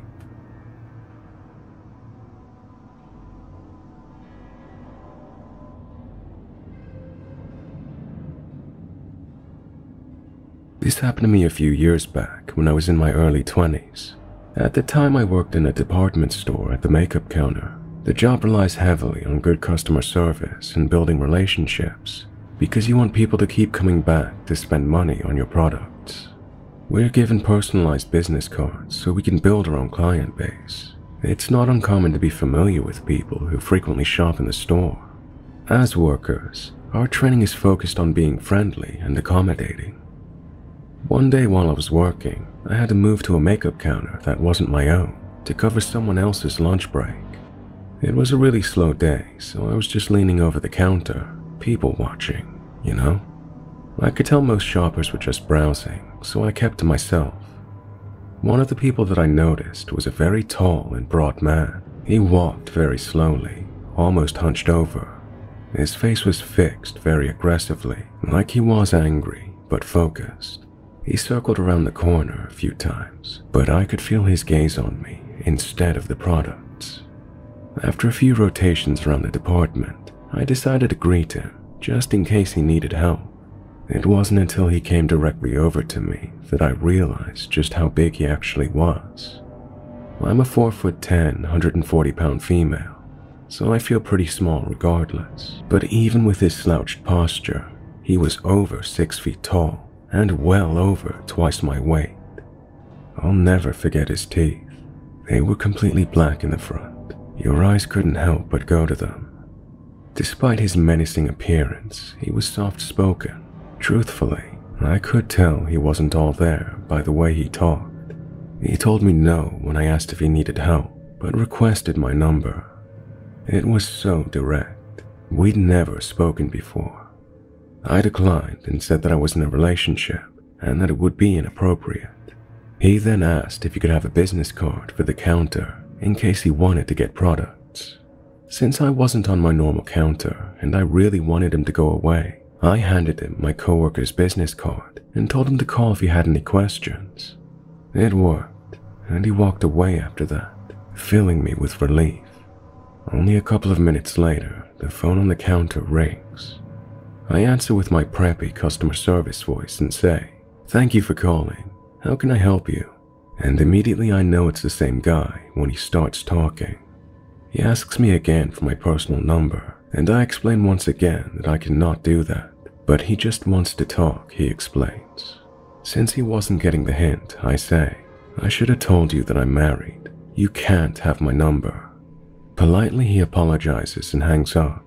I thought that would be the end of him, but for the next few weeks or so, I spent much of my time at work anxious that he would show up. I would see him every week and he would lurk around the corner looking for me. Anytime I would see him, I'd immediately drop what I was doing to run and hide or run to the closest customer and offer any bit of assistance to make it look like I was busy, just so he wouldn't talk to me. I successfully dodged him every time, and it came to the point where I stopped seeing him. I was thrilled. I'd almost completely forgotten about it, until one day I decided to go to Walmart by myself to pick a few things up on my day off. I generally like to shop alone. I can take all the time I need, and I like to leisurely look around. I grabbed a basket and made my way over to the cosmetic and wellness section, since that's where most of the things I needed were. I only managed to grab a few things before I locked eyes with them as I walked by the supplement aisle. I'd recently changed my hair color and wasn't wearing my work uniform, so I didn't think he'd recognize who I was. I was ready to just go about my shopping and ignore him, until I noticed that he had dropped the items he had in his hands and started heading my way. I panicked and swiftened my pace immediately. I thought to myself, he's not really going to follow you through the store, right? But as I turned around to look, I could see his humongous body just plowing through people, with that same terrifying look on his face, only meaner, his black teeth growing closer with a snarl. Since the direction I was walking was the opposite of the exit, and there was no way in hell I was going to turn around, I decided my best course of action would be to follow the perimeter of the store, and then cut through the center section, which would bring me closer to the registers. I sped walked the entire time, in the hopes of losing him amongst the crowd, but never once turning around again. By the time I made it to the register area, I could actually feel him behind me. Still not wanting to turn around, I glanced in the reflection of the soda machines that are in between the register aisles to see how close he was. To my horror, there was only about 1.5 to 2 feet between us. I was afraid to just drop my stuff and run out the door in case he followed me to my car. I parked in the far back of the parking lot and didn't want to risk it. I also didn't want to get in line at the registers since the lines were long and I would just be standing out in the open alone. Instead, I walked into a cluster of people crowded around the self-checkout line. I noticed another large but older gentleman with his carriage in the middle and ran straight for him. The people were so closely clustered together that the man following me could not make it through. I ran over to the man in line and grabbed onto his carriage. I said, "I'm so sorry, I'm not cutting you, but there's a man that's been following me through half the store. I need to stand with you." He was so sweet and let me be with him while we waited in line, and even let me go ahead of him so I could leave quicker. As I was cashing out, I could see in my peripheral vision my stalker staring at me and pacing about, but he couldn't come near me since the self-checkout is somewhat sectioned off. By the time I'd finished and grabbed my receipt, I couldn't see him anymore. I looked around, but he was nowhere. I thought about asking the older man to walk me to my car, but he still wasn't finished at the register, so I decided to call my boyfriend and make a run for it. Staying on the phone, I explained to him what was going on as I sprinted to my car in tears, frantically looking around in case he tried to follow me outside. I made it to my car safely and rushed right home, breaking down to my parents about what just happened. I could feel it in my bones that the man wanted to do something to me, and thankfully I didn't find out what it was. His aggressive aura was palpable. To this day, I can still remember the adrenaline, nervousness, the sheer terror I felt when he followed me. I'd never felt so vulnerable and helpless, even with all those people around. I quit that job roughly 2 years later. I had only seen him one other time there since the incident, but I still live in constant fear that we will cross paths again. I am afraid to shop alone, something that I would not give a second thought to years before. I was about 14 at the time of this. I was home with my brother, grandma, and my baby cousin. My brother had invited some girl over. Remember that because it's key to the story. My brother then introduced us to the girl. She looked normal but seemed a bit nervous. My grandma asked her some questions and told her if her and her brother needed anything, to let her know.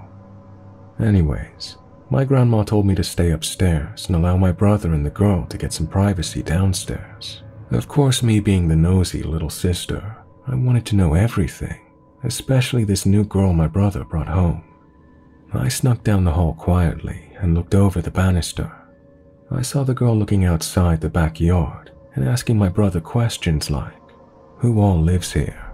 Does this house belong to you guys? It's so nice." Hearing the conversation, I decided to listen to my grandma and go back inside my room. I began to listen to music and felt the urge to look outside my window. I then saw a 2000 Chevrolet Impala parked outside our driveway. The door was wide open, and it appeared to be a man leaving our home with all of our tech items. He was packing it inside their car. The feeling of dread came over me. "Yo, what's going on?" I said. Then the sound of loud talking was heard downstairs, and my brother said, "Please, you don't have to do this. Just let us leave if you know what's best," the girl responded. I hurried and ran to my grandma as quietly as I could to let her know what I heard and saw. She didn't understand the severity of what I was telling her and began to laugh. It kind of made me upset because our life could be in danger. I heard tires screech and saw the Chevrolet Impala speed down the street. I called out to my brother and he said, "Huh," in a distraught voice. "What's going on? Who was that man outside?" I asked. He didn't reply. I walked downstairs and saw my brother shaking his head in disbelief, looking at where the TV used to be. The police came shortly after due to my grandma calling them. We were later informed that my brother and the girl met for the first time that day, off of a dating app, and of course they met at our home. The girl, of course, set up the entire robbery. She was just the decoy until her boyfriend came to rob us. But this part I'm about to say makes my blood run cold. The guy who robbed us held my brother at knife point and said if he didn't comply, he would stab all of us upstairs as punishment for him getting in the way. The cops asked my brother to give them a description, but he didn't. Later on the same day, we then heard a truck park on the side of the house.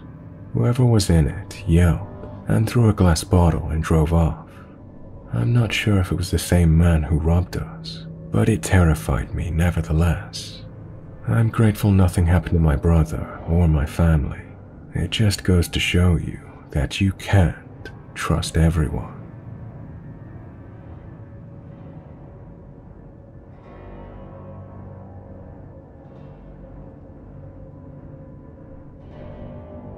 When I was in my 20s, I was unmedicated bipolar. I was dealing with an immense amount of unprocessed trauma. Being bipolar, I was also being super promiscuous and just not making good choices. I was using OkCupid and matched with a guy, seemed pretty normal. He worked at a smoke shop, had a dog, no kids, but was married. I came to find out they were looking for someone who would be down for a threesome. We talked for a few weeks and then he invited me over. I was manic and said yes. I walked to the street corner of my apartment and told him where I was. He picked me up in a newer BMW and we drove across town to his place.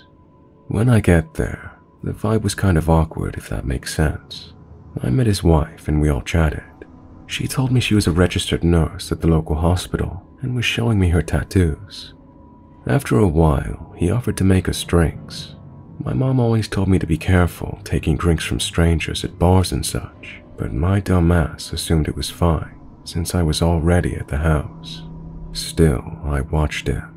He had several mini vodka bottles and was pouring them into glasses. He added juice of some kind and served them.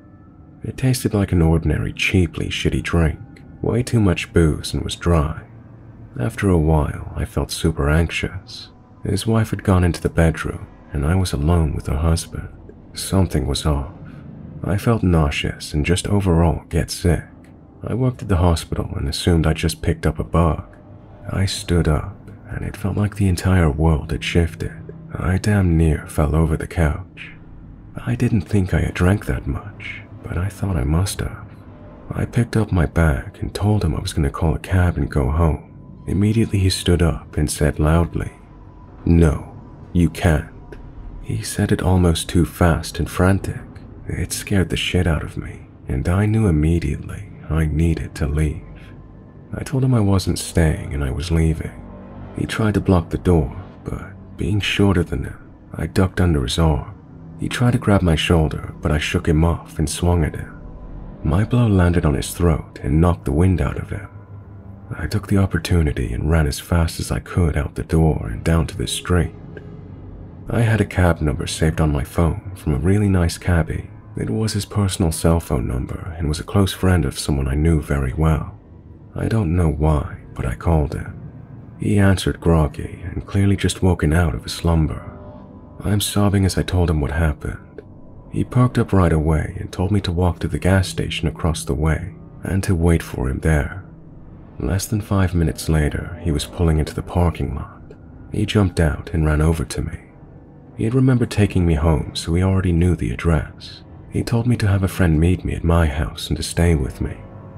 My friend met us there and brought me inside. I don't remember the rest at all. Apparently I was acting erratic and making no sense.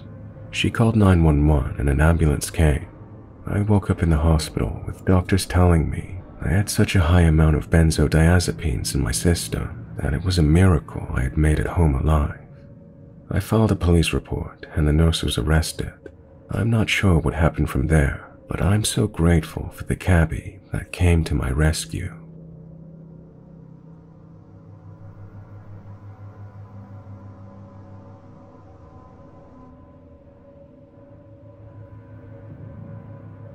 About 7 years ago, right before I met my now husband, I joined a few dating apps.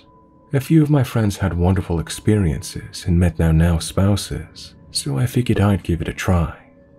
I was around 21 at the time, and had also recently lost quite a bit of weight, and was tiny for the first time in my life, so I was ready to put myself out there. I didn't take it too seriously. I let the men come to me. Eventually there was this one guy who caught my eye. Watson was his name. He was 23 and very handsome in my then opinion. We matched on Bumble and kept talking for quite a while. It turned into texting, then phone calls, and then him asking to meet up. Now, don't get me wrong, I don't think I have any superpowers or can tell the future, but when he asked to start seeing each other in person, I just had an off-gut feeling. I thought maybe it was just anxiety, but later I found out I just knew. After blowing off plans and saying I was busy multiple times, he got mad and blocked me on everything. That was fine. I felt a bit bad, but I was also 21 and he gave me the creeps, so good riddance. Fast forward. 6 months later I had met and started dating my now husband. I got a message from Watson on Facebook and let him know that I had met someone new. I wished him well. He got angry, which was odd to me for someone I'd never met in person. He started calling me names, swearing a lot, so I blocked him. And then came the spam accounts, the new Instagram handles, more name calling, which turned into threats. Thankfully, he did back off and stop eventually. I was so relieved. I hadn't dealt with someone like this before or after, so I was genuinely scared. A year later, I was at Target shopping for some new shoes and makeup. I checked out, headed to my car, keys in hand. I had just opened my door after loading my truck when I heard someone yelling my name. I turned around, thinking it was a friend or co-worker, but alas, it was Watson. I got into my car without a word. I went into fight or flight mode, and I was just ready to fly. The last thing I saw was him, standing in the middle of a Target parking lot, chasing my car. It's been years and I haven't heard or seen him again. I hope to never have another creepy encounter like that again. PSA, don't chase girls. We hate that.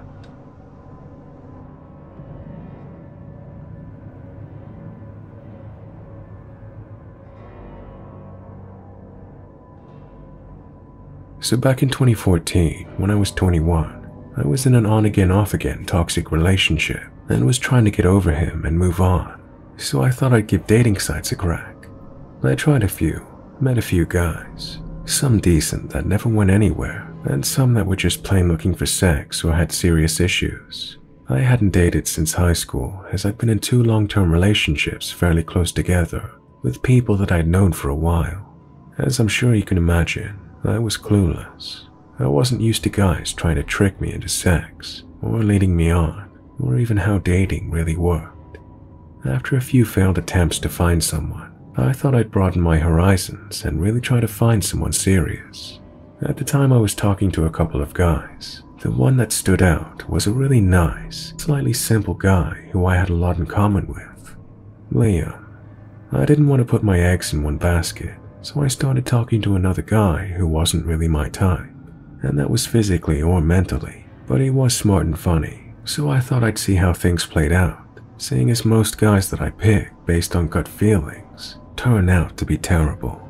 This man who I nicknamed Guy was very, very persistent and very cocky, which I wasn't really into, but he seemed like a cool guy on the other hand and was very knowledgeable, quick-witted, and easy to talk to. We spoke on the phone a few times and it was a reasonably good experience, but there was something about him I just didn't really like.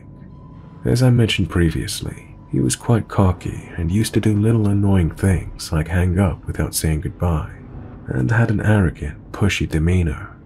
One day on the phone, I pulled him up on it. I told him that I believed it was all a front, and that he wasn't that arrogant, that he was a lot nicer than he let on. He told me that he had an ex-girlfriend who broke up with him because he was too much of a pushover, so he decided that women like guys that were on the arrogant side. I told him I didn't at all. I spoke to him because I felt there was something more than that to his personality. I also picked him up on the little things in his profile, such as not liking fat chicks and other things. I am a bigger girl, so I asked him if that was going to be a problem, to which he responded that it wasn't. He had just written that to make himself look better. I accepted his excuse and hoped for the best. I decided I needed to try different kinds of men if I wanted to find someone, so I gave the guy a chance. He often suggested meeting at his place over pizza and movies, which I wasn't comfortable with, so I suggested he come out to a club with a few friends, which he declined and tried to convince me to come back to his place, and I really wasn't keen on that. After he clicked on that I wasn't coming over to his house in the middle of the night, he suggested we go out for coffee. As I didn't drive, he suggested that he'd pick me up, and I really didn't think that was a good idea, but I agreed on it in the end. We decided to go to a local coffee shop that I was quite fond of, and it was open throughout the night. At around 8, he picked me up and we exchanged pleasantries, and once we were seated, I was genuinely surprised by his attentiveness and how much interest he displayed, asking me many questions about myself. Still, something didn't sit right. It wasn't that I didn't like him, it was just something that made me feel uncomfortable.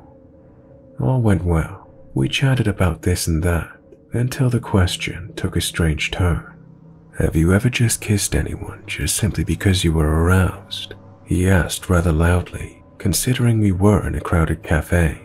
I was taken aback and embarrassed. I hesitated before stuttering. No, not really. I think that's more of a man thing. I can't say I've done that, no. He then asked me a few more innocent questions before switching the topic back, asking if I liked any other sexual stuff and other oddly worded questions that I can't remember. They were sexual questions that were unusual. I lightly told him that it was rude to ask me that, but I was still tolerant of him. Not long after this, he suggested we leave. By this, I thought he meant part ways, as I knew I had to meet up with a friend not long after coffee. I was wrong. We went to the counter and he offered to pay, to which I declined. Luckily he did, because ironically, I'd actually left my wallet at home. I felt like it was such a cliche, but really guilty as it makes me feel bad when anyone pays for me. When we got into the car, he started to drive a different direction to where I lived. I asked where we were going, and he pulled up into a nearby street with little to no streetlights. It was extremely dim, and we parked outside of a random house. I asked him what we were doing there, and he told me he wanted to talk in private, to which I responded we could talk in private outside of my house. He argued that it wouldn't be private and that people would look out of windows. I stupidly told him that no one would because only my sister was home and I would text her not to. He kicked up a bit and got slightly angry before agreeing to take me home. This should have been enough for me, but no. I was naive and lonely. When we parked out the front of my house, we started talking and he tried to lean in to kiss me, to which I kept pulling away and giving off negative body language, but still was friendly. After a little bit, he started asking me to look at him, to which I made jokes and kept my distance, until he basically turned my head and kissed me. I just went with it as I was lonely, and I thought he wasn't bad looking, and I reasoned that the kiss was just a kiss. After a few seconds, I tried to pull away, and he pulled me into a bear hug, which I half-heartedly tried to get out of, but gave up and continued kissing him. A little while later, I pulled away, and he put me in almost a headlock-type hold. Still, somehow, I wasn't concerned enough to get the fuck out of there. We stopped kissing after a bit and continued talking. He asked if I'd sit in the back seat with him to cuddle, to which I hesitantly said yes. Once we got in the back, we cuddled and talked, but then he started grabbing at me inappropriately. I just kept telling him to stop because it was pissing me off. He was doing it in a jokey way, like, "Whoops, I accidentally brushed over you." I didn't take it too seriously until it happened a few times, and I told him that he had his feel, that enough was enough. I wasn't good at saying no to men back then, not that it's any excuse. After a couple of times, I said I was moving to the other side of the car so he couldn't touch me. I sat there and we continued talking when all of a sudden he reached out and pulled me in for a cuddle. He was playing with my hair when all of a sudden he pushed my head down, hair wrapped in his hands. I was confused and tried to push my head back up, but when he roughly pushed it down again, I realized what he was doing. I didn't know how I did it. He was around 6'2" and 120 kilograms, but I managed to get out of his grip and get out of the car. As I was getting out, he yelled out to come back, that he didn't do anything. "You know what you fucking did. Thanks for the fucking coffee," I said as I slammed the door in his face. I walked quickly but steadily to my front door, even though I was petrified as I didn't want to give him the satisfaction of seeing me running. He continued yelling out that he'd done nothing wrong the whole time I was walking. I banged down my front door and my younger sister opened it to see me in tears. I told her what happened and eventually settled down. I swiftly blocked him on Facebook and vowed to never talk to him again. I kid you not, 3 days later while at work, I received a text message from him. "Hey, you want to get coffee tonight?" "No," I replied. "Why reply then?" he said. After an hour of no response, he had messaged, "I see what you did there. I'm just curious why you'd even bother asking," I said to him. "Because I think you're cute. I'm curious why you're answering," he messaged me. I sent him a picture that read, "You smell like hidden motives. Get away from me." "I'm pretty sure my motives tasted fine when my tongue was down your throat the other night," he messaged back. I never made contact again after that, and I blocked his number. A few years on, I was telling someone about him and decided to unblock him on Facebook to show her when I noticed that I now had a mutual friend. The mutual friend was a girl I'd been extremely close with in high school who confessed to me that she'd been assaulted from a child onwards. I was the only one she'd ever told, and I helped her find the courage to put the piece of shit away. So naturally, I freaked and messaged her. I told her the whole story and she was stunned. She told me that he worked with her and now lectured something to do with justice at our local university, which was laughable. She told me that he harassed her for months about going on a date with him and would occasionally get quite nasty. In all the time she knew him, she felt uncomfortable around him even when he was nice. She felt kind of intimidated most times. He would guilt, pressure, and have a go at her about this date or not messaging him back. Very full on, almost stalkerish. She ended up getting a boyfriend and he was furious. She didn't hear from him after that. Judging by our time frames, she met him around 3 to 6 months after I did. I'm sure I've left some minor details out as it's a bit blurry, and sadly my dad died after the incident. So thank you for listening.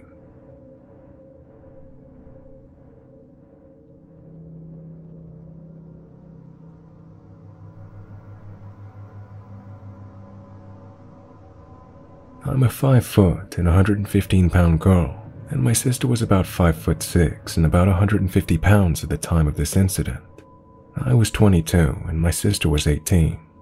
We grew up pretty rough, so we were tough, fearless, and a bit crazy.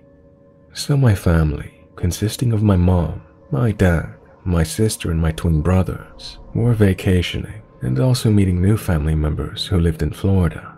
We were also staying with them at their new house and helping them settle in. My family was drinking by the pool until about 11 p.m. when all the older people went to bed. My sister, my brothers, and I are drinking and playing cards when we all became determined to find some weed. So we all made Tinders and tried to find someone to sell us weed. So about an hour later, my brothers and I give up, but my sister was determined. Now mind you, at this point, we were all pretty drunk. My sister tells me that she has someone who's on their way, and they're gonna pick her up and smoke her up. I tell her we should just go to bed, but she refuses and says it will be fine. So being her big sister, I couldn't let her go alone. Plus, from the pictures, he was scrawny and wore glasses, and my sister assumed that she would fuck him up if he tried anything. I decided to bring my knife to be safe. This guy had no idea I was coming with my sister. At this point, it's 1 a.m. and she says he's down the street. We set up a plan to get out without our parents knowing and tell him the address is a street over. We walked in complete darkness in fear that our parents would see the light from our phones. On the way, we came up with fake names and fake backstories. We were walking down the street we told him as he pulled onto the road in this beat-up piece of shit car. He was hesitant about me, but he ended up letting me come along. My sister asks him if he had a Dutch, and he says he doesn't, so we go to find a gas station to get one. On the way to the gas station, my sister chats with him about where they're going to smoke, and he says he knows a safe spot, and that it was a little far, like half an hour away. My sister and I were worried about getting caught up, so we agreed. We get to the gas station, and my sister goes inside and paid for some gas for him and gets a Dutch. While she was inside, him and I talked about comics. He said that he always roots for the villains and gave me this creepy smile when he said it. That gave me the creeps, but I smiled my own creepy smile back. I always think, if they think you're crazier than they are, they won't fuck with you, which I still believe today.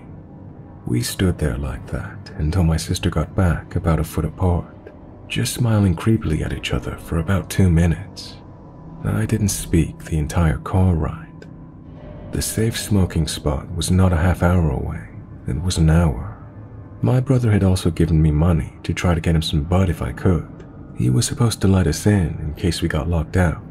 He kept texting me, so I kept texting my sister, trying to decide what to say to our brother. We finally get to this spot, and it's a parking lot. We sit there for a solid 5 minutes of silence. My sister looks at him and says, "Do you want me to roll up? I need the bud." He looks at her and says, "I don't have any bud, I thought you did. We can go to my friend's house, it's not too far." Now this was weird, because in the messages he sent to my sister, he told her he had bud. My sister and I were pissed, but trying to be nice. After my sister declined and asked if he could just bring us back, he playfully touched her upper thigh with that same creepy smile. My sister grabbed his hand pretty tight from the looks of it and said, "I want to go home now." She said it through her teeth, and you could hear the anger in her voice. I pulled out my knife to be ready to hold it to his neck if I had to, as I was right behind him in the back seat. I think he may have heard the click of my knife opening, because his whole demeanor changed. He said he would bring us back. I didn't trust him, so I kept checking the GPS, And sure enough, he started driving the wrong way. That's when I spoke up for the first time in over an hour. "You're going the wrong way. If you don't take us the fuck back, you'll be fucking sorry," I snapped. I was furious at that point. I really didn't want to have to attack him. He didn't say a single word. He just turned around and started going the right way. The rest of the ride was silent. Once we were on the street over from the house, he stopped the car and let us out. I didn't get out of the car until my sister did, but right before she did, he grabbed her face and tried to kiss her before she got out. She turned her head to the side and pushed him off her as she got out. "Be safe out there, cuties." I remember him smiling that creepy smile again, and then waving to us. We must have waited 10 minutes for him to finally leave. We ran back to the house, freaking out the whole way. We got inside and went to bed pretty shaken up. We can only imagine what would have happened to us if we went to his friend's house, or if I didn't bring my knife.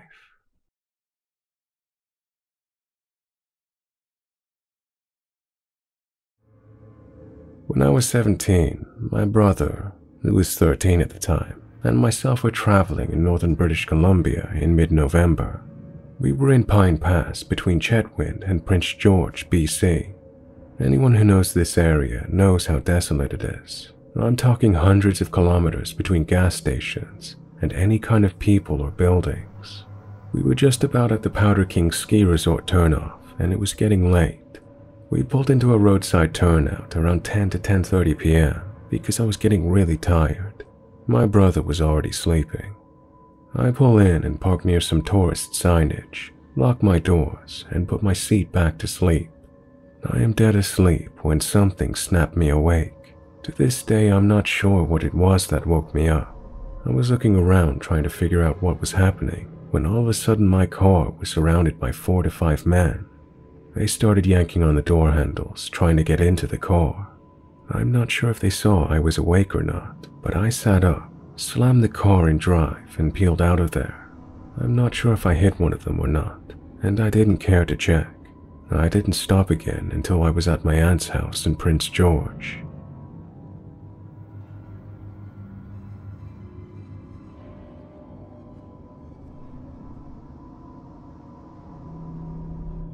I used to work at the docks of a salmon cannery in Bumfuck, Alaska. 16-hour days, 7 days a week, no days off from May until August. It was a really cool job, but lots of seedy characters. Seasonal work in remote places seems to attract people who don't really fit with normal society, or people who want to get away from something. Gary was one of those people. He had worked at another cannery in town that was owned by the same parent company, and in the lead up to the fishing season, he was lent out to our cannery for some carpentry tasks. Gary was probably in his 40s or 50s, gray hair, weird delivery in his speech. Not like a speech disorder, just weird. It was kind of like he was smiling inside about something grotesque while he spoke. When he first got to our camp, he was telling me the HR staff kept asking him all these personal questions. I asked what kind of questions, and he responded that they wanted his full name and phone number. He told them he didn't feel comfortable with that and would be willing to work for a reduced rate if he could just keep that information to himself. Big red flag. One day I'm working with a coworker on a small welding project when Gary pops out of the doorway. He says, "Hey, you guys want some meat? We've been eating cafeteria food for weeks and working hard enough that we always maintained a caloric deficit. You don't say no to food." He cut us each off a slice, smoked something. Now here's some personal info on me. My family is Eastern European. I was born in New York City and then spent half my childhood in North Carolina. I've been eating smoked meats of every variety all my life. It's a piece of my culture, basically.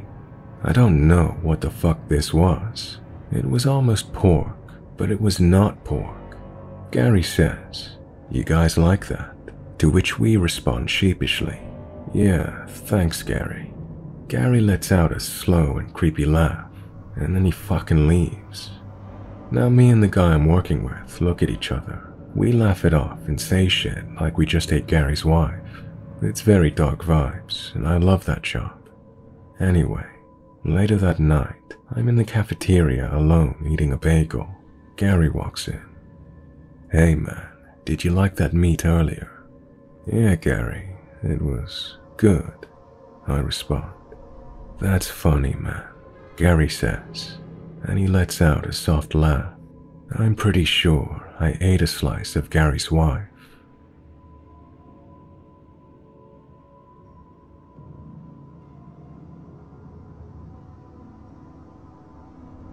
I was on my way through Mississippi on Interstate 55.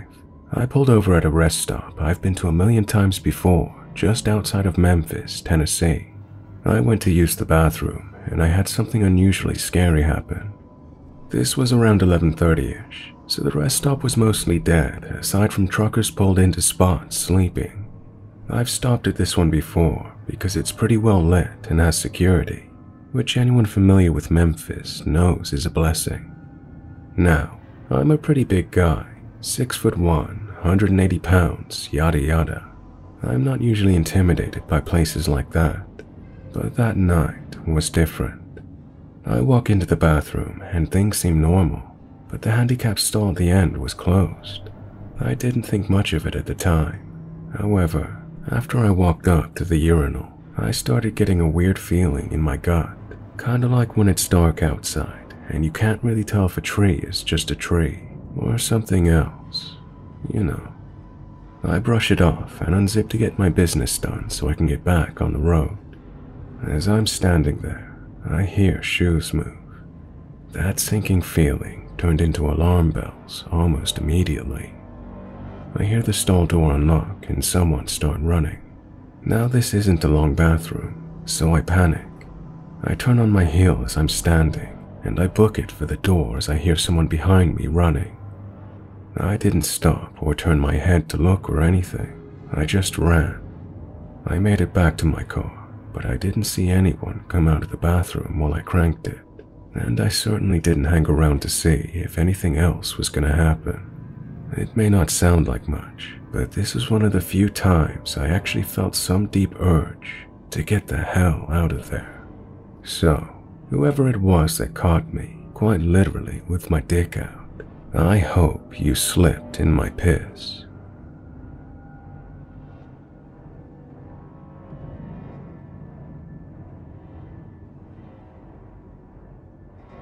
I had a very creepy friend called Ben. I believe he might be a dangerous psychopath, or at worst, a serial killer.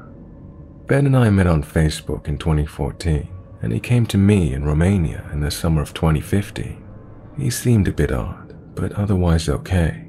One strange thing about him is that while he was at my house for a week, he didn't bathe for some odd reason, so he stank. So I show him around Transylvania, and we both rent an apartment in Bucharest before his departure. We hang around Bucharest and he leaves. Our friendship continues online, and in 2016 I moved back to Canada. In May of that year, I fly over to Vancouver to hang out with him. Now, it is important to know that this guy is a major gun nut. He collects a lot of firearms and claims to have briefly been in the Canadian Army. He also claims he worked as a mercenary and was in Georgia during the Russian invasion of 2008. He claimed to have shot 2 people there and also suffers from PTSD. I get there and his apartment is filthy. I'm talking trash everywhere. 2 cats that made the place stink of cat piss. The guy kept his lights on 24/7, and on his wall was a clock that played a loud tune every hour. His behavior towards me while there was somewhat disrespectful, but I just took it as a buddy messing around with me. He said mildly creepy things, but again, I brushed it off as him being a prankster. I leave, and again our friendship continues online.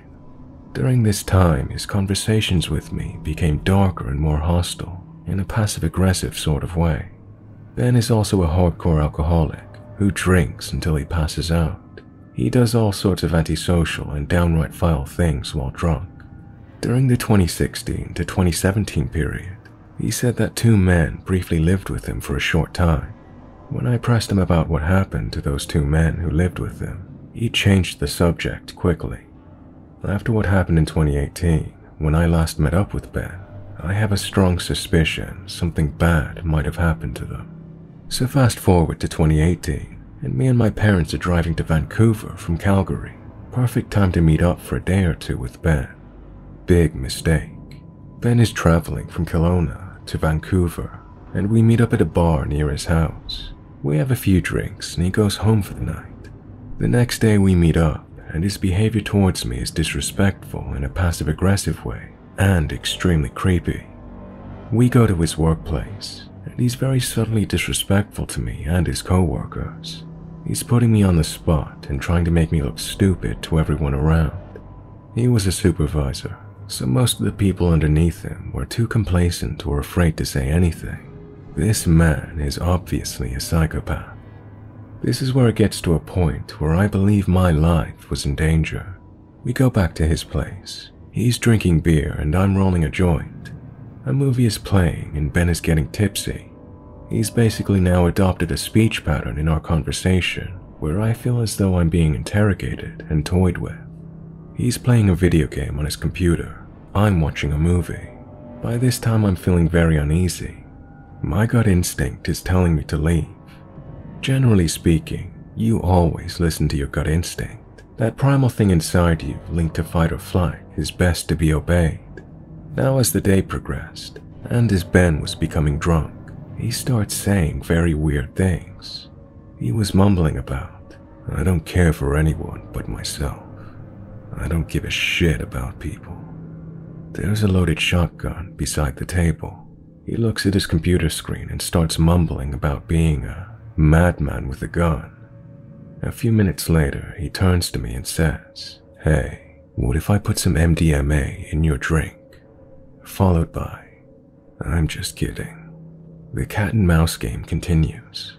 He's now talking about knowing a guy who's HIV positive and how he's going to get the guy to give him an infected needle to infect himself with HIV just so he can live on government benefits for the rest of his life.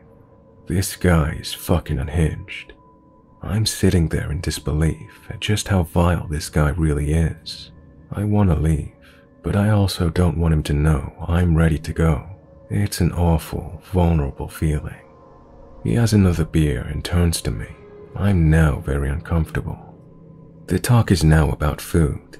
He turns to me and looks me straight in the eyes and asks, "So, if this was your last meal, what would you have?"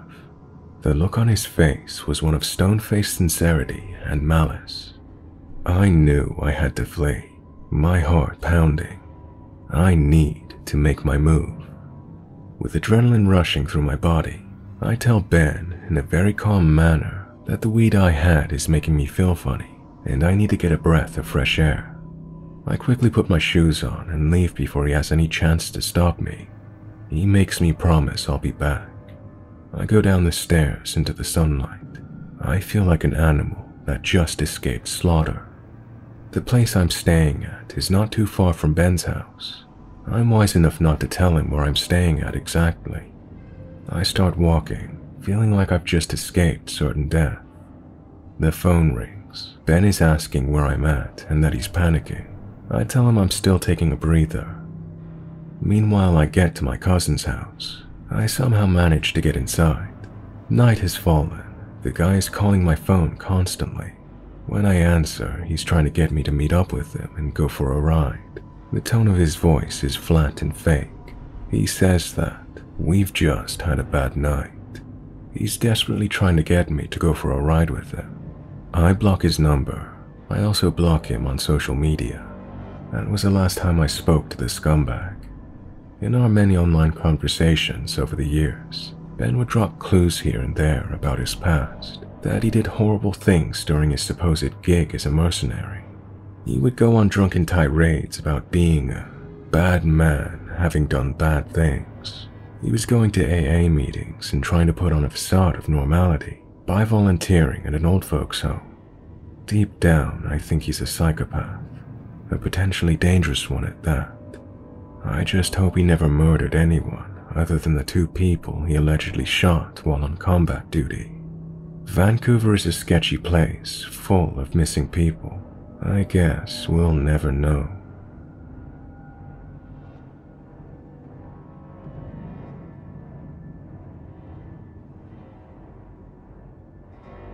The other day, I was grocery shopping at my local Walmart with my 4-month-old.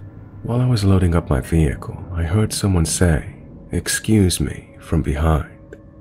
My cart was very full to the point of almost overflowing with larger items, so I thought maybe something fell out of my cart or I left something behind in the store. As I turned around, there was a woman about 2 feet away from me, which in itself startled me. She was holding a bouquet of wilted flowers and was handing me a rose saying, "Happy Mother's Day." Out of instinct, I reached out and took the rose from her. I immediately became hyper-aware of my surroundings and instinctively grabbed onto the cart, which had my son in his car seat still in it. "Happy Mother's Day," she said. "Thank you. I need donations. My child is very sick." She then tries to show me a laminated but old-looking piece of paper, but it was under her arm holding it. "Oh no, I'm sorry. I don't have any cash on me to give you." She stared at me for a few seconds.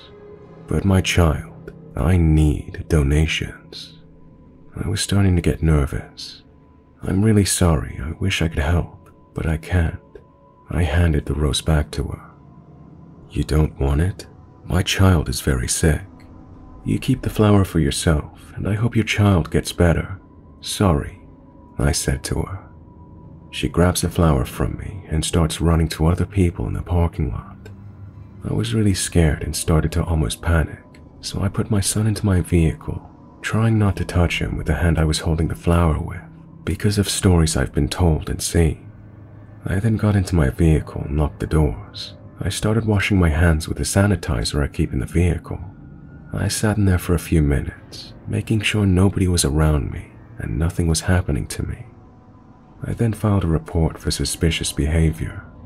Maybe I overreacted, and this woman really was looking for help for her child, but the whole situation seemed fishy to me. Especially after she left me, she went after other people and was even banging on their car windows. While I was filling the police report, I watched a man drive around the same area of the parking lot, taking pictures of the same vehicles and parking in multiple different spots, then moving. Needless to say, I got the hell out of there.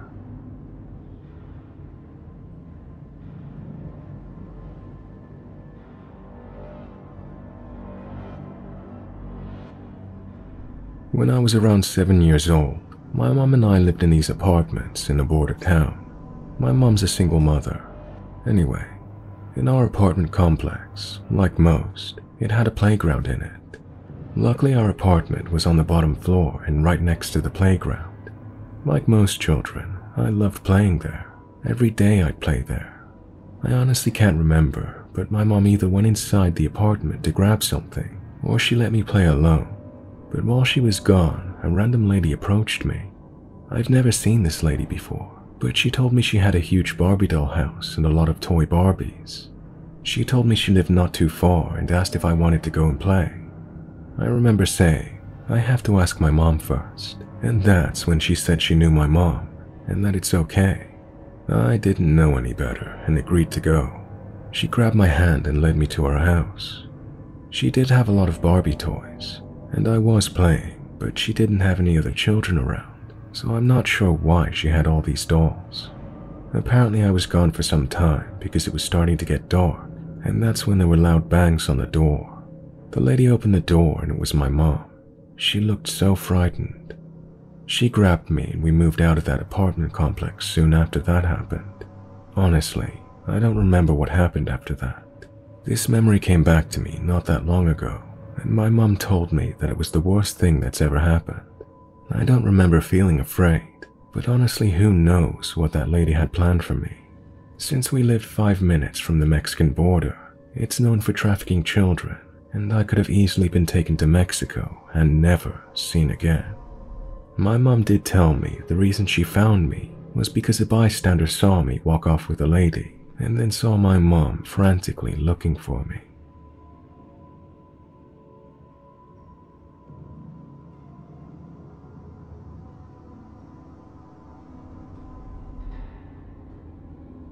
I had a creepy encounter happen to me while backcountry camping in Shenandoah a couple of years ago. It was the first summer of the pandemic in early July. My partner and I took our 2 dogs for a weekend backpacking trip to Shenandoah. We planned to hike and camp for 3 days and 2 nights. We do this often, but went to the northern section of the park this time, which was unusual for us. We had plans to find a particular swimming hole. After hiking well into the woods and away from the Skyline Drive and the AT all day, we got close to the small flats that leads to the swimming hole. We found a great spot far enough off the trail that it was not visible from the trail. You had to cross a little stream to get to it. After setting up camp, we take the dogs about a half a mile to swim. This spot is totally incredible. It felt like something from another time. There were a couple of other people swimming, but each said they were hiking through and left before we did. We hike back to the campsite, have dinner, play cards, and then crash. We didn't see another soul. We have a dome tent that is entirely see-through when the rain flies off. That night, I keep getting partially awoken by what I thought, in my half-asleep state, was the moonlight shining directly in my eyes several times throughout the night. I even remember rolling over half asleep and covering my face and thinking, Jesus, how bright could the moon possibly be? I considered putting the rainfly on in the middle of the night, which would block it out, but I never really fully woke up enough to do it. So I was really confused when I woke up in the morning and the rainfly was on. I asked my partner, and he said we decided to put it on before we went to sleep, so apparently it had been on all night. There was no way the moon was shining bright enough to wake me up multiple times through the fly. In retrospect, it felt like someone was periodically shining a light in my face when I was asleep, and then would turn it off when I opened my eyes. I'd swear that the dogs and my partner never woke up. It would have been so far from the realm of possibility to me that someone randomly stumbled on our campsite, since it was not easy to see and even harder to access. I never could determine for sure what it was, but I couldn't shake the feeling like something strange had happened.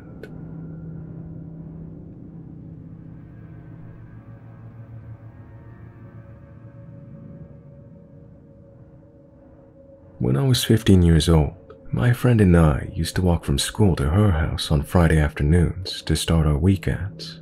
We'd usually stop at this sub shop in town for an early dinner or snack to eat while we played video games and hung out.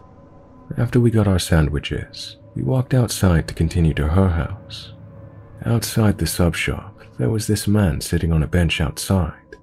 I didn't see him when we walked in. He was really tall and muscular, around 6'5". He was pale and bald, early to mid-30s and very intimidating, and also wearing a bright orange sweatshirt. The hairs on the back of my neck instantly stood up as soon as I saw him. I noticed right away that after we passed him, he got up from the bench and started walking behind us. It's not that weird. Maybe he was just going on his way. But what made me instantly realize this dude wasn't right was that he was holding his phone to his ear, but not talking at all. This was just before smartphones became a thing, so it wasn't like he was just swiping along on Tinder or checking Instagram. In this time, if you had your flip phone out and clearly weren't talking to someone, that was weird, because the only thing you did with cell phones was actually speak to people. He did this for so long that he could have been listening to a voicemail. I had the gut feeling that something was wrong, so I stopped walking and pretended to fumble around for something in my purse, just so the man ended up in front of us and was no longer behind us. I tell my friend why I pretended to stop walking. She kinda blew me off that I was being paranoid. We start walking again, and there was a gas station up ahead. You could either walk across the gas station to the main road, or go down a side road around the gas station. That will also eventually get you to the main road, but just a bit of a longer route. My friend and I cut through the gas station, and the man went around it and ended up back behind us again. He was still holding his phone to his ear, but not speaking. At this point, I'm internally freaking out. I know he's following us. I'm trying to play it cool and come up with a plan, while my friend still doesn't take me seriously. We get to the turn that's a shortcut to my friend's house. Now this road was pretty remote. Cars don't usually drive down there that often. There isn't a house for quite some time. but it was the faster way to get to my friend's house. Just past this road was a large shopping center. I told my friend that if we start to walk down this remote road and the man follows, that he's 100% following us, because nobody really goes down this road ever. I told her that I would book it to the closest store in the shopping center. I would turn around to check where the man is. And he somehow got significantly closer to us. And of course, he started walking down the road. We made eye contact, and he gave me the creepiest grin. I instantly started running, with my friend following me. We run into a Rite Aid, and while the guy continues to follow, he doesn't go into the store. We get into the store, and the cashier takes notice that we're freaked out. She asks us what's wrong, so we tell her. She asks if we need the police, but we decline. I just call my dad instead to pick us up and drop us off at my friend's house. My dad arrived about 10 minutes later with the cashier clerk keeping an eye on us. The man was nowhere to be found yet. My dad wanted to find the guy, but my dad was older in his 60s, and the man was in his 30s and big, so he definitely would have beaten my dad up or worse. I just begged for him to get in the car and get away from here. Here's the creepiest part of the story. As we're getting in the car, I see the man pop up in the parking lot from behind a parked car, and then he started walking the other way. That guy was definitely waiting for us to come out of the store, follow us, and then do God knows what. I didn't say anything because I didn't want my dad to try to fight him. I didn't want something bad to happen. It just confirmed that this creep was following us and planned to do us some harm. Thankfully, my friend and I were fine, and I never saw the guy again. But my friend told her friend about the incident, and she had said she knew the guy because he lives near her. He's definitely a creep and has had multiple complaints against him. I haven't heard of or seen him after that. I hope he never did any harm to anyone. I still think about this story 12 years later, and it's the reason I'm so aware of my surroundings at all times, especially when I'm walking alone.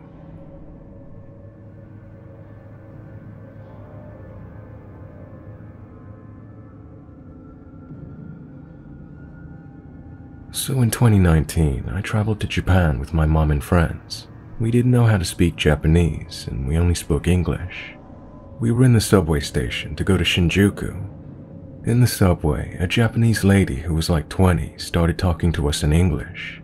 So we started conversing, and when the lady got out of the subway, she showed us her phone with Google Translate, and on the phone it was written, "Watch your back." I don't know if it was a translation mistake or something, but this really intrigued me.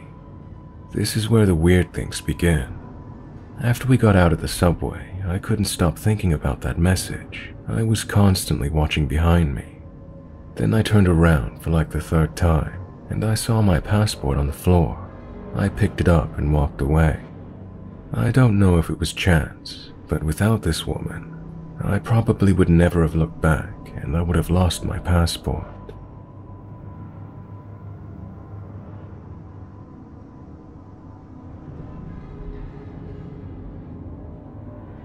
So I am a very, very active skater, and I often go out to street spots to try to skate them. A lot of the time, I meet some less than savory people, but this time, it took the cake. So let's set the scene. It's around 6:30 p.m., a perfect day for skating. And I'm just getting a spot around a public park called Rosa Park Circle. I was doing my thing when this man came up to me. He told me that I was doing a good job. "Hey, you're doing a really good job," he said. "Hey, thanks. I've been working on skating for a while now, and I think I've been doing a really good job recently," I replied. I tend to trust people too much. "Well, you're doing a really good job. My name is Jay. I'm 55 years old and bi." At this point, I kind of knew what was coming. I'm very good at detecting people's implications, thankfully. Throughout this entire conversation, he kept mentioning his sexuality. I tried my absolute best to get out of the conversation when I could. I was trying to do a few tricks down a small ledge. The guy was just staring at me while I was doing it. I felt really uncomfortable. He pulled me aside one more time, and this is what he said. "I really like you. I know that you're only 15, but we can still hook up. No, we can't. I'm only 14. Consent in this state is 16. I'm not really comfortable with the things you're saying. I need to get home. It was nice to meet you, Jay, but I need to leave. Okay, but remember, don't tell anybody. I told my parents. After they got off the phone with my sister, they called the police to make a report about this man. I was extremely livid on my way home, and it didn't help that my entire playlist on YouTube is full of hard rock. I went back to the skate park shortly after, and he was there. He told me that we were such good friends and that he was drunk and sorry. I skated past and looped around. I also took a picture of him. I think he was still drunk because he straight up rattled off his name. He said his name was Leon, which is not the name he gave me originally.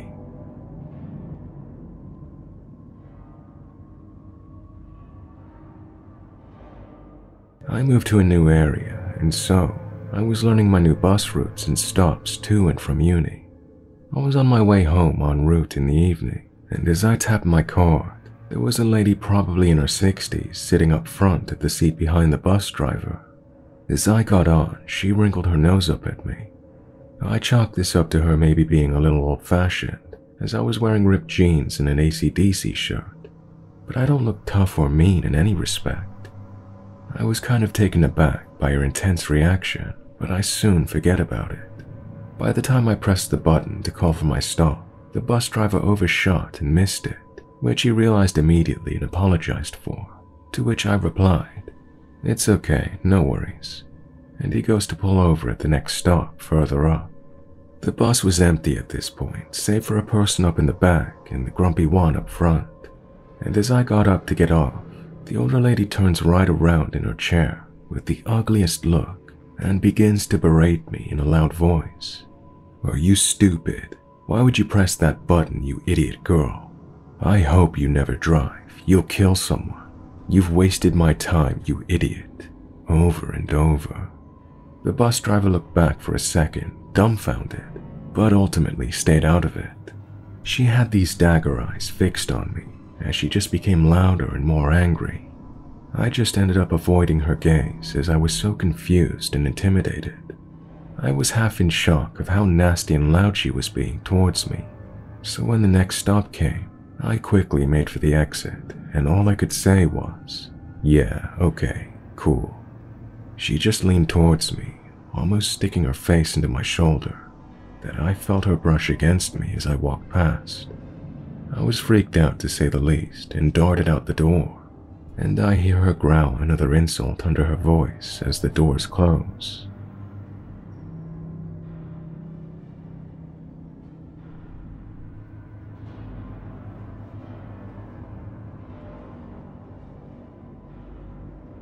So, for a bit of backstory, I was about 16 at the time, and I rode the public bus to and from school. This particular day, I had done some special effects makeup before the end of my classes, so I had fake blood running down my face. I couldn't be bothered to take it off before leaving school. Now I knew as I was boarding my bus, people would stare or ask questions, so I wasn't surprised when this man, who looked to be in his mid-30s, started asking about the makeup. The conversation was normal at first, just the usual, "Oh wow, did you do that yourself?" kind of stuff. I answered the questions as I normally would, and expected the conversation to be done and over with. Oh, was I wrong. This man, he mentioned his name was Joe, started steering the conversation into strange territory, asking me if I had a boyfriend, to which I lied and said I did. He then proceeded to ask if my boyfriend liked the makeup, and if I was on my way to see him now. I lied again and said he likes the makeup, and yes, I was going to see him, trying to get Joe to believe someone was expecting me. The conversation died down a bit until he said, "You know, you remind me a lot of my sister," he said with a grin. I just smiled in response, not really knowing what to say. After not hearing anything from me, Joe continued, "My sister was kind of a bitch. She was always lying about me to our parents. I had fantasies about breaking her jaw." Now at this point I was terrified, My bus stop was still another 20 minutes away. I just wanted to be out of the situation. Seeing that what he said had made me uncomfortable, he switched the subject. He started telling me about where he worked and what he does there. I just nodded along to what he was saying, remaining silent the entire time. Closer to my bus stop, he says to me, "Why don't you come to my house? I have a freezer full of pizza and ice cream. Maybe we can hang out for a while." To which I politely declined, saying my boyfriend was expecting me. Finally, I get to my bus stop and quickly get off the bus, speed walking all the way home, all the while calling a friend to inform them of what happened. Things were fine for a bit after that. I switched my bus route so I wouldn't run into him again. But one afternoon, I had to go to a store that was on my old route. I was nervous about getting onto that bus again, but I was happy when I didn't see Joe. I did my shopping, and as I was leaving the store, I saw Joe standing out by the doors, staring at me. The second I was out of the doors, he walked over to me, a grin on his face, and he wrapped his arms around me. I pulled away from him, telling him I was very busy and had to go. He then asked me, "Well, what are you doing? I have time, I can tag along." I was very persistent, saying I really couldn't. I had to go, and then I walked away, heading into a neighboring store that I knew would be busy. Sure enough, Joe followed. I ignored him as I made my way down a heavily populated makeup aisle, keeping my attention on some cheap lipsticks, in the hopes he'd get the hint and leave me alone. I was wrong. Joe reached over my shoulder, grabbing a red lipstick as he leaned in close and whispered, "This color would look gorgeous on you. I can't wait to see you wearing it." He then placed the lipstick in my basket and walked away, leaving the store. I remained in the store for about 20 minutes after he left, afraid to leave and make the walk home. After I mustered up the courage, I put the lipstick back, put away the basket, and called a friend to stay on the line with me until I made it home. Now I don't know if he followed me or not, but I can say that after a day, the motion detector porch lights started coming on at night, and I started hearing knocks at my bedroom window. Thankfully, I moved shortly after that, and I haven't seen Joe since.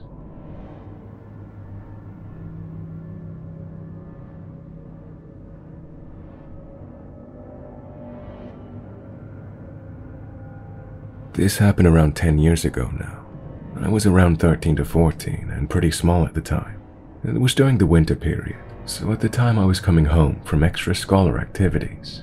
It was already dark around 6 p.m. I stepped out of the bus and still had a 5-minute walk. The area we were living in wasn't the best, and my older brother always told me to hold my keys in hand, ready to protect myself. 3 keys between my fingers like I'd be Wolverine or some shit like that. I saw a guy walking toward me, but he didn't really raise any red flags. He was just a guy walking home. He didn't look at me or sped up when he saw me. Nothing. After he passed me though, he grabbed me by the jacket and threw me onto the floor. He was quite a big guy, while I could compare my weight to an oversized chicken. The guy starts kicking me and punching me, and after the initial shock, I did the only thing that came into my head. I pulled my keys out of my pocket and stabbed him with all the strength in his thigh. 1 key went right in. He screamed in pain and fell to the ground. I used this opportunity to get the fuck out of there. After 2 minutes of sprinting, I was home, bleeding from my face and crying. I told my parents everything. We went back to where he grabbed me, but there was only some blood on the floor, but there was no sign of him. We reported the incident to the police and never heard anything back from them. My parents decided to buy me a pocket knife after that, and my older brother got me a better one, which I still have and is pretty cool.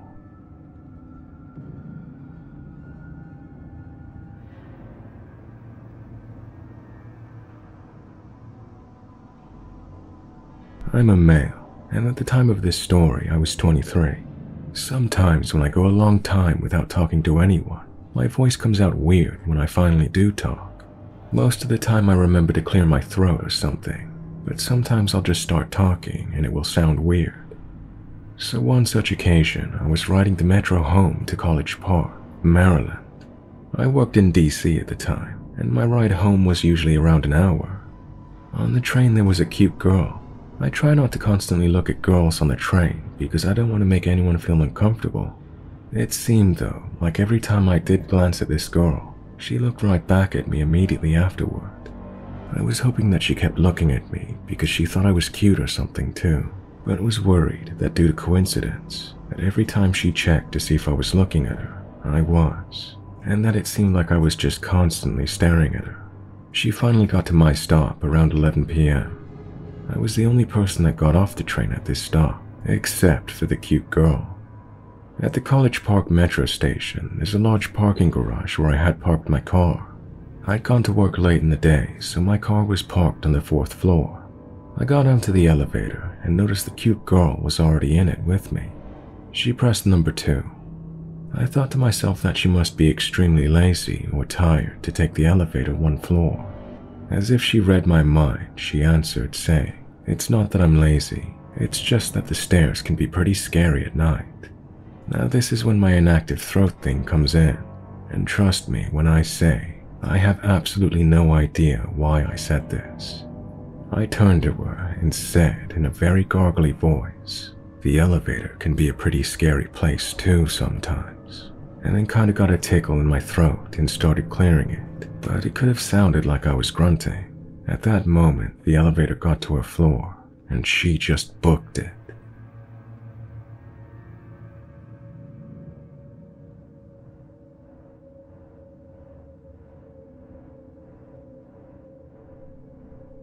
I moved to a large American city back in February, and this happened one of my first weeks living here.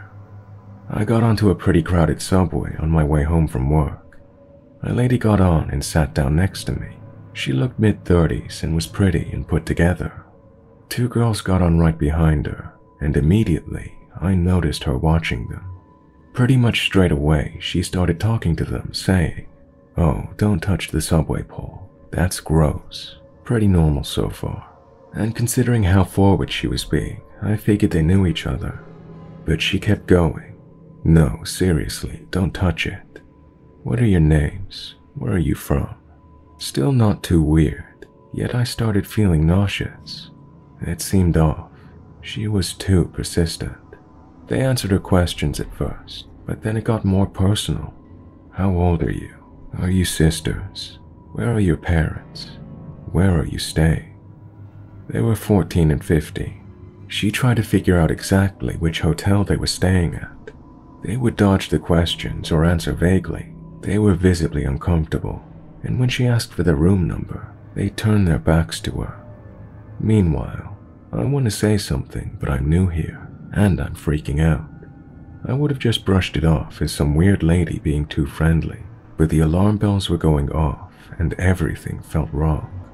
I felt like if I stepped in, maybe she'd turn her sights onto me. In retrospect, of course, I wish I stepped in, but in the moment I was frozen and trying to downplay the whole thing in my mind. It's that feeling of panic when you're not sure if the panic is justified. Also, she would mumble something under her breath every so often. I couldn't hear what she was saying. I didn't see a phone, but there may have been headphones under her hair or scarf that I wasn't aware of. I should note that the subway was packed at this point, so it would be difficult for the girls to move away from her. I'm assuming the girls got the attention of the lady in front of them, and they signaled for her help, because she started pretending to be their mom, answering questions for them, though the creepy lady was still directing her questions at the girls' backs. I don't think she'd been paying attention the whole time, because she seemed more confused than alarmed or concerned. The acting mom's answers were contradicting the girls' answers from before, and the lady didn't like that. She started grilling the mom, saying, "I thought you were from Florida." The girl said their parents were back at the hotel, among other things to show that she knew this was not their mom. So the Times Square stop rolls around, and the lady says, "Girls, this is your stop. If this is really where your hotel is, get off now." She said that as she's starting to stand, as if she's getting off as well. They are completely ignoring her now with their backs turned. At the next stop, they hurry off with the lady acting as the mom, almost running. And of course, to my horror, the creepy lady jumps up to follow them out. That's everything I can recall. Once I had a few minutes to process everything, I had a panic attack. I got back to my apartment and cried. It still messes with me months later.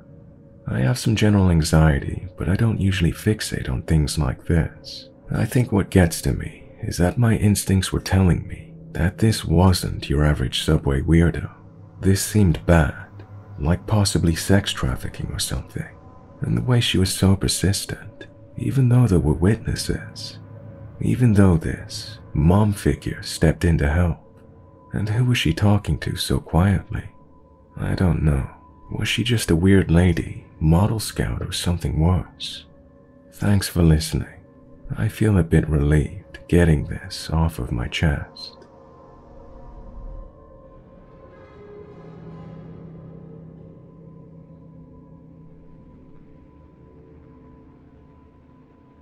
Years ago, I was on the city bus on my way to the mall where I work. This is a trip I make like 7 or 8 times a week on average. It's a fairly long ride. So there I was, sitting in my usual seat, minding my own business. Headphones in, derping around on my phone and keeping to myself, when a man who'd gotten on the same stop as me shifted into the seat next to me. This guy was bigger than me, in a ratty t-shirt and shorts. He looked pretty dirty, and his eyes were open really wide and were a bit scary.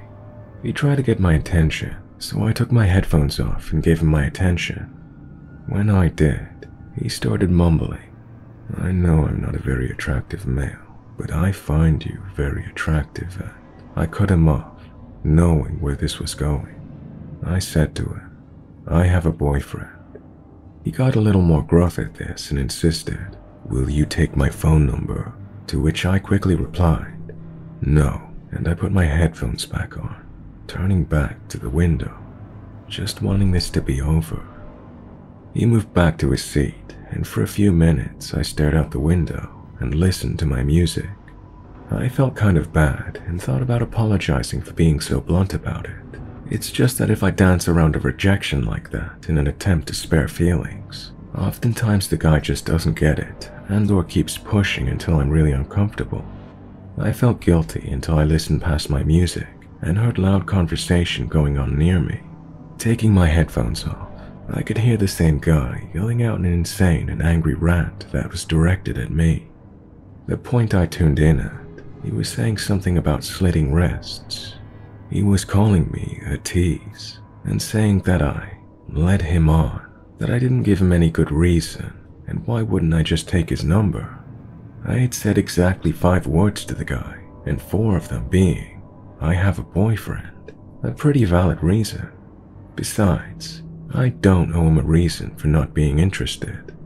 Then he got into a rage about how, apparently, sunlight was reflecting off my phone and into his eyes, and I was sending him mixed signals.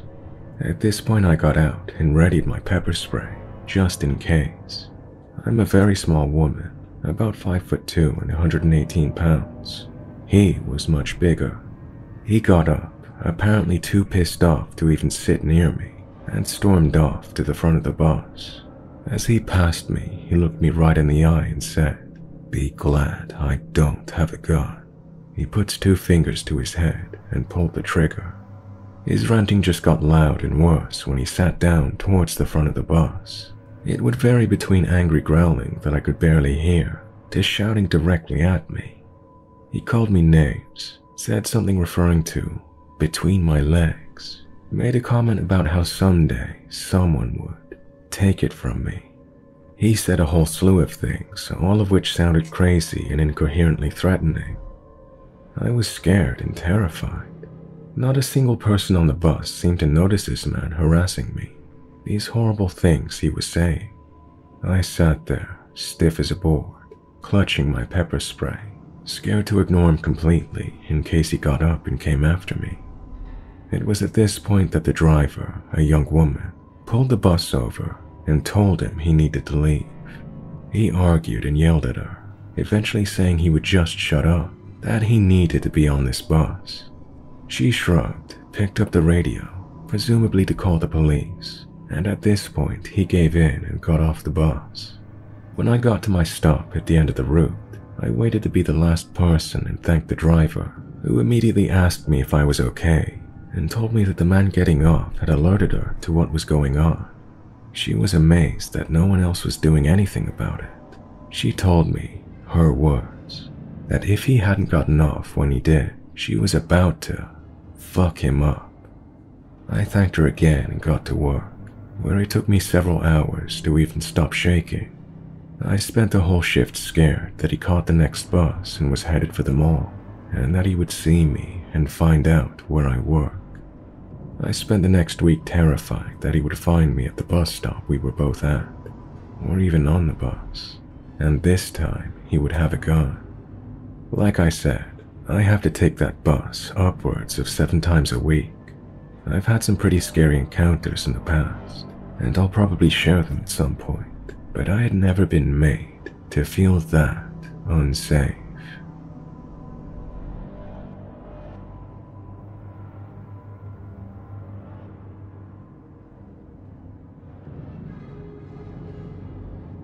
My bus route was long, and I was one of the last stops. It was on a really rural road with lots of mountains, dirt roads, and holloways. Being a rural area, most of these hollows were long, windy roads that families and relatives lived on, and normally just 1 to 2 families of kids to be dropped off at the same points. This meant that if a particular family of kids didn't ride the bus that day, for whatever reason, that the bus driver could skip the hollow and save us anywhere from 5 to 30 minutes off the total route. How could this ever be a bad thing, right? Well, one particular hollow had only 2 stops, but the second family lived at the furthest point. It was easily 3 or 4 miles past the first family's drop-off point, down a crooked, dead-end, single-lane dirt road. It was the worst part of the route each time. Now, on days the second family did not ride the bus, if the driver skipped driving all the way to the second family's house, then it would save a 20-minute round trip. Not to mention the stress of driving on the claustrophobic dirt road in a huge, hulking school bus. There were also times the family waited to pick up the kids in their own car at the first drop-off, to save the bus time and spare it the experience of driving that road. So, of course, when they could, the driver would turn around at the first family's drop-off point. However, this was not as smooth a turn as going the full way to the second family's house. This drop-off point was a small circular area with a couple different driveways sprawling off, and definitely not big enough for a bus to do a 360 turn in one swoop. But, with the help of one larger driveway, a 3-point turn could get us out there easy. At most, the bus needed 2 meters of this driveway space, and hardly 30 seconds of its time. We do this happily for as long as I can remember, until either new residents moved in, or the existing residents of the trailer in this driveway, about 20 meters away, lost their minds. Suddenly, there's a large red farm gate at the extreme end of the driveway. There's no possible way for the bus to turn around when closed. For the first few months, whenever we could cut this route short by turning there, the driver would stop the bus during the 3-point turn, open the gate, barely reverse into the driveway, pull out, stop the bus again, close the gate back exactly as it was, and get back on the bus and carry on saving us all 20 minutes of needless driving. Keep in mind, this only happened when the second family either did not ride the bus or was being picked up at this point, so it was not very often. Then, one day, we turn up and there's now a lock on the gate. So we drive the 20 minutes and carry on. Still, each time we have the chance to turn, the driver would check if it was unlocked. I do not know if it was ever requested to leave it unlocked, but I know from the driver's reaction they wanted it to be. So, if it did happen to be unlocked, we would take the shortcut and the driver would put the gate back as it was. To my knowledge, no one ever complained about this. Then comes the day of the trap. We get to the first drop-off. The second family was not riding the bus. Nothing looks amiss, except Hey, what do you know? The gate is open. I can remember the smile on the driver's face as she put the bus in reverse and begins to turn. At this point in the ride, it's just myself and 3 to 4 other kids, only one being a grade above me, and I was barely 6 years old. Of course, I was chattering away with my friend, and I did not notice at first that we had stopped. Once I did start to look around, however, to my confusion, there was an assortment of ATVs and actual cars that had pulled out of the side driveways to surround the bus, every single direction. To make it even more confusing, and thinking back, horrific, they all had an assortment of firearms. Yes, guns. Now, I'm 6, and I grew up around guns. I wasn't scared by what I saw, but I also didn't realize I was being held hostage at gunpoint. All I remember is the feeling of profound confusion of not being able to A. Work out why we were sitting there, B. What these people were doing, and C. Why are the other kids crying? Maybe I was blissfully ignorant, but the driver told us to play on the floor and not to look out the windows. So, me being me, I propped my jacket up over the window in my seat and told everyone we could play under my row, and I ended up having a great, albeit slightly boring time waiting. It went on for what felt like hours, and I never looked out the windows during it. But I'm sure it was really only an hour at most, give or take, because our parents slowly started showing up looking for us. I remember 2 kids being allowed off before me. Then as I was growing truly bored, my grandfather showed up to save me too. He came onto the bus, spoke to the driver, and held my hand as we walked back to his truck. No one else saying a word except my cheery goodbye to the driver. I remember all of the gang just staring her down as I walked away. She never moved from her seat the entire ordeal. I don't know what happened after I left. It was only later that I grew up to realize the severity of the event. I know for sure my grandfather and my parents called the school system, but I never heard of any punishment or follow-up. The gate was never left open again, and we still had to drive that route each day, always driving it all the way through. The same driver stayed on the route. She was honestly an angel to remain so calm and collected throughout.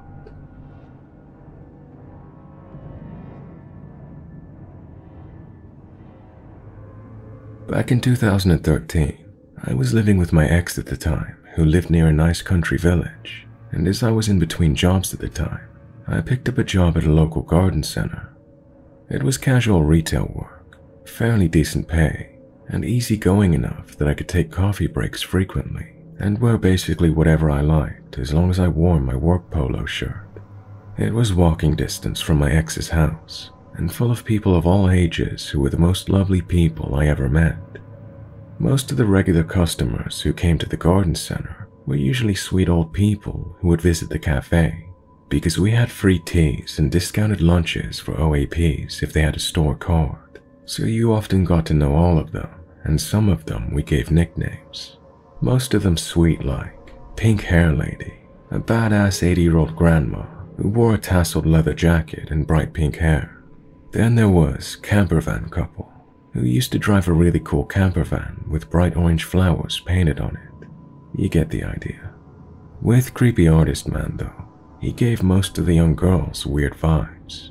He wore a straw hat, was in his late 40s, had round gold-rimmed glasses, and would wear strange graphic shirts with naked women on them. Or Professional Pussy Patrol sort of slogans on the back.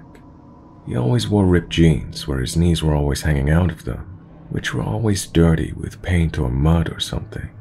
He had this weird half-smile that would never leave his face, and he had this leer that made people feel uncomfortable. He would take off his glasses and clean them constantly, which kind of made you feel like he was trying to get a better look at the girls who worked there, especially the younger ones, 16-plus school leavers usually. Anyway, it was a roasting hot summer's day, and I had gratefully accepted the job of watering the hanging baskets outside, where I could avoid the humid, sweaty heat of the greenhouses. I was wearing black shorts and my red polo, and my tool belt to prune and deadhead plants as I went. With the hose in my hand and sunnies on my face, I was busy but enjoying the solitary job at the quietest part of the garden center. Well, hello there. Out of practically nowhere, he slipped out behind some wooden trellises and looked me up and down, smiling with his weird, too small teeth.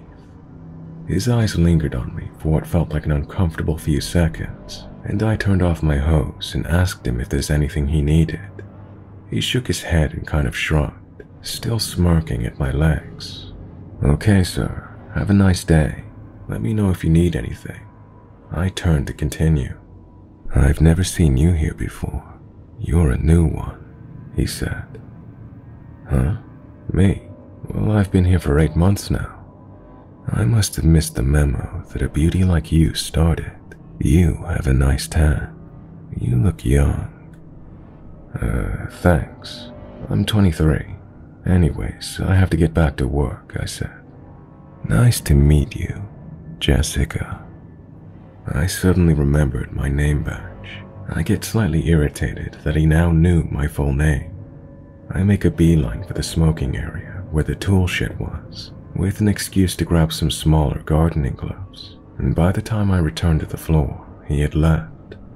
As the weeks went by, he would come into the store regularly, usually mid-afternoon, coincidentally around the time I started my shift. Most of the time I was the only cashier, so I would have to serve him. He would buy the most smallest, pointless things, like floristry wire or a tiny bag of birdseed. It seemed like he would purposely make a purchase with the intention of interacting with me. He would make comments about my appearance, statements like, "You have your hair different today. Yesterday you had it down. You have new glasses. That's a different lip color to yesterday." He would always announce my name loudly and deliberately during every interaction. I felt uncomfortable, but I was 23 and just politely shrugged it off. Around Christmas time, I was decorating the artificial trees, and he cornered me in the forest of them in the back of the store. He jumped out from behind one of them and made me jump, to which I was kinda pissed about him doing that because I dropped a glass ornament and it smashed. He bent down also and tried to help, grabbing my wrist and telling me not to touch the glass. His grip was scarily tight and forceful, and his hands were clammy and gross. I slipped my hand out of his grip and asked him if I could help him with anything. That's when it got weird. He pulled a leaflet out from his back pocket and told me he was an artist. He had a Christmas art show happening in the local church hall, and he wanted me to go with him. He told me that he was a painter, and he thought I would like his work. I asked him if he wanted me to pin the leaflet to the local event board, and he reached out and touched my arm and said, "No. The invitation is specifically for you." He pointed his finger and jabbed it into my chest and said, "You." So I'm standing there in a dark corner obscured from view by artificial Christmas trees, just kind of cornered by this guy who was touching me. I cringed away and said, "I'm busy with my boyfriend that day. Sorry." And I kind of scampered off. I remember feeling really strange after that. The fact he grabbed my wrist and jabbed his finger into my chest that way. I told a few of my colleagues about it, and they all told me they would warn me the next time he was in the store, so I could maybe hang out in the storeroom until he was gone. Well, that memo must have missed a few temp Christmas staff, because one day I get told by one, "Your friend is asking for you at the tills." It wasn't unusual for my friends to stop by, as it was fairly popular for gifts and that kind of thing. So thinking it was maybe my ex's mom or something, I head to the till, and there he is. He's holding a piece of paper. I cringe, but he had seen me now, so I walked over and asked what he needed of me. He passed the paper over and asked me to open it. Folded up was a drawing of me, with an exaggerated chest and cartoon-like eyes, watering the hanging baskets in a sexual kind of position. I kind of stood there and said thank you, but I couldn't keep it as I thought it was inappropriate to take gifts from customers. I handed it back to him and he kind of looked at me with this angry stare. He turned around and walked out without another word. By this point, I had had enough. I knocked on my manager's door and told him about the whole scenario that just happened. and all the previous interactions I'd had with him over the past year. He watched the CCTV and agreed that it was so strange the way he gave me this gross picture, and he told me he would talk to him if he ever came back. He praised me for my reaction to his advances and said I was doing the right thing, and he said he would try and see him off the next time. The next day was a Sunday and I was not due into work. My boss calls me and tells me he just received a call from HQ stating that an anonymous caller had called in to report a staff member inappropriately coming onto a customer. The staff member they had described and named was me. The caller had said that I had been inappropriate towards him at work, offered to have sex with him, had led him on, and obviously promiscuous, and that I had been pursuing him for over a year. The jerk even described a fictitious relationship we'd had, and ranted loudly about how I'd been cheating on my boyfriend before hanging up. HQ luckily didn't believe a word, as my manager had already mentioned the guy to one of the higher-ups, but they thought it was wise to let me know about this crazy guy, and suggest I report it to the police. The next day, I did just that. The officer I spoke to said that he matched the description of the man who was a local pest, somebody who often harasses young girls in the local area. He was also known to stalk girls in his car, and had attempted to abduct a young girl 4 years ago.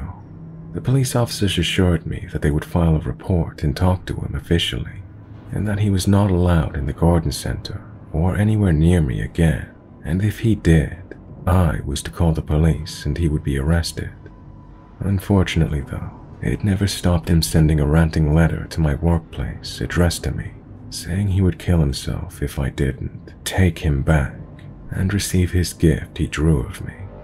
Fortunately, the police saw this as unsolicited contact, and he was thankfully arrested.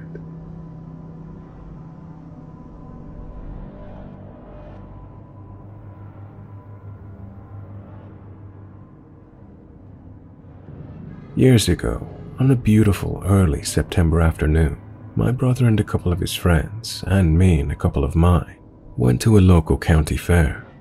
While there, we met a group of 4 guys in merged groups.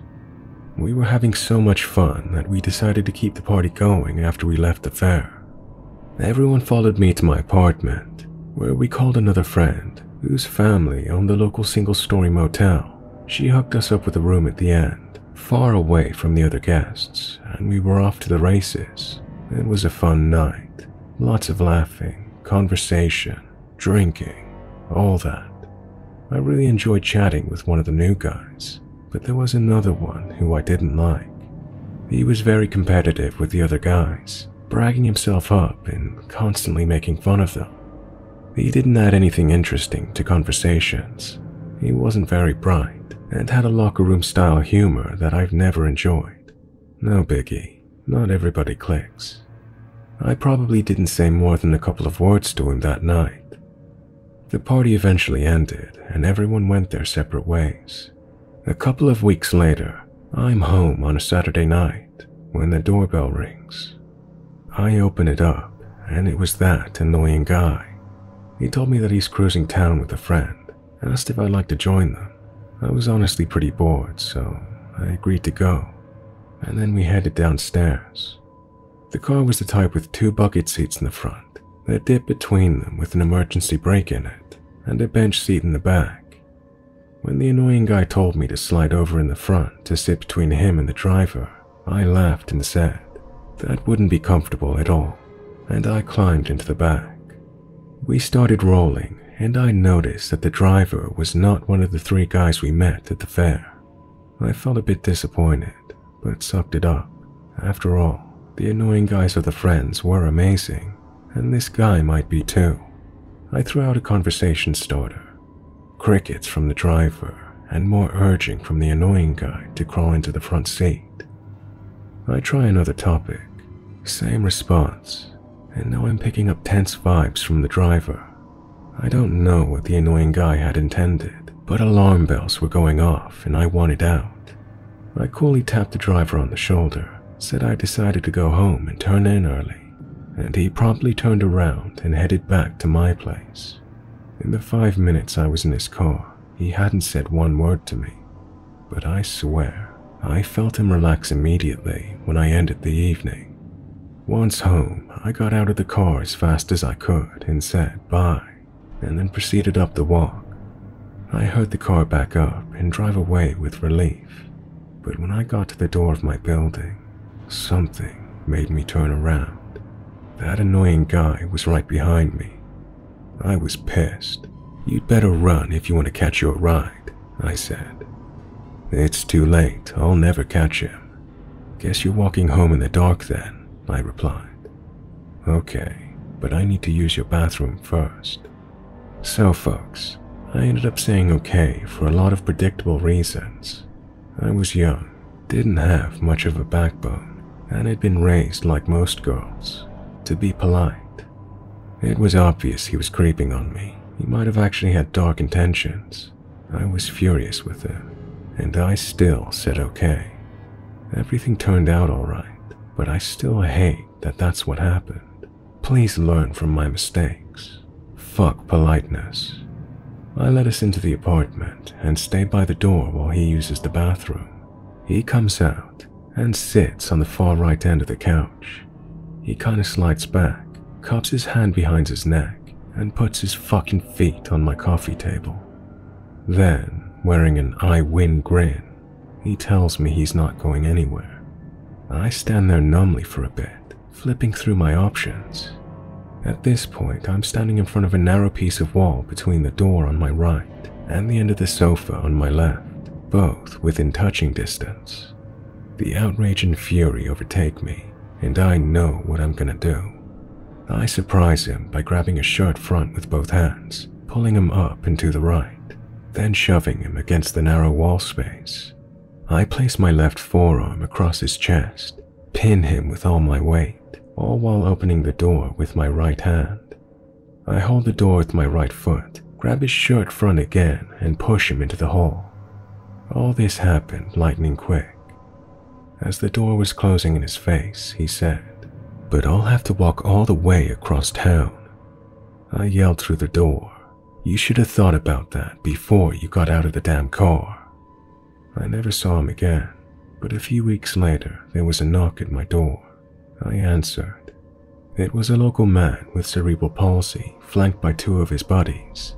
He told me he wanted to take me out for a really nice dinner and to buy me a bottle of champagne. The champagne comment was so random and specific that it kept spinning in the back of my head. I told him no, that I do not date strangers, and I thought it was bizarre he was doing this. As they turned to go, the pieces fell into place, and I said, "Wait a minute, were you told to come here by a short, red-headed guy?" He confirmed that that was the case, and all these years later, I believe the guy was told by the other guy that I was a prostitute, and that bottle of champagne was my code phrase for customers. Such a nasty little creep.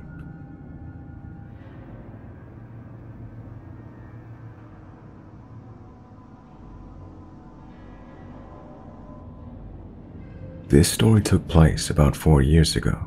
I was 16 and 5'6", who either looked like a 12-year-old boy or a 16-year-old tomboy, depending on the person. At the time as well, I suffered with really bad anxiety. You could definitely see it on my body language. I was definitely visually an easy target for predators. So, I was a 16-year-old kid just picking up hardbacks from my last year in school. After I was done shopping, I decided to get a tram back to my dad's workplace, and then he would take me home from there. It was a Sunday morning, pretty chilly, and it definitely had an uneasy feeling. I hated going into town alone, but no one else was available to join me, so I sucked it up and did the deed. The trams were new at the time, and I'd only taken them 2 or 3 times, so I was definitely hyper-vigilant on them, especially since I suffer with anxiety. Hyper-vigilant so I didn't miss my stop, and hyper-vigilant that nothing weird happens, as the tram was notorious for weird people. I walk to my tram stop and I wait. I see the next tram is soon, but there is a guy making me unbelievably uneasy. I hate assuming the worst of people, but this man was making me so uncomfortable. Nothing in particular was off about him. He looked a bit scruffy, but not a predator. So I decided to walk away from the stop for a bit and wait for the tram coming to pass, then return, and then get on the one after. They come often enough, and this guy was giving me the creeps. I walk away for a bit, take a nice relaxing stroll to calm myself down, and return to the stop. He's still there. When I left, he definitely watched me leave and waited for me to return. Now at the time I was doubting myself. I was telling myself I was being irrational. Something like a creepy guy following me couldn't surely happen to me. I was wrong. We get on the tram. My tram takes me about 5 stops to my dad's workplace. I walk down the tram a bit. The man was still in my eye line and I was in his. Now my dad's workplace is about a 5-minute stroll from my stop, but it is a walk down a quiet area. An area that someone could easily assault you, or even take you, and not many would notice, especially on a Sunday morning. At each stop, I'm praying this guy gets off the tram, but he doesn't. My anxiety has hit the roof. Although the tram walk is only 5 minutes, I call my dad to pick me up right outside the station. My dad surprisingly obliges. I think he could tell something was off with me. So all I had to do was walk out of the tram station and make it to the car. I still had hope in my heart that this guy would not get off at my station and go to the next one instead. It comes to my stop. I get off.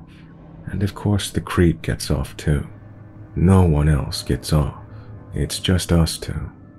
Fuck. The guy looks at me and I look at him. We make eye contact. I could tell he was planning on walking in my direction and follow me out. I can see him panic a bit, and then he walks in the opposite direction of me.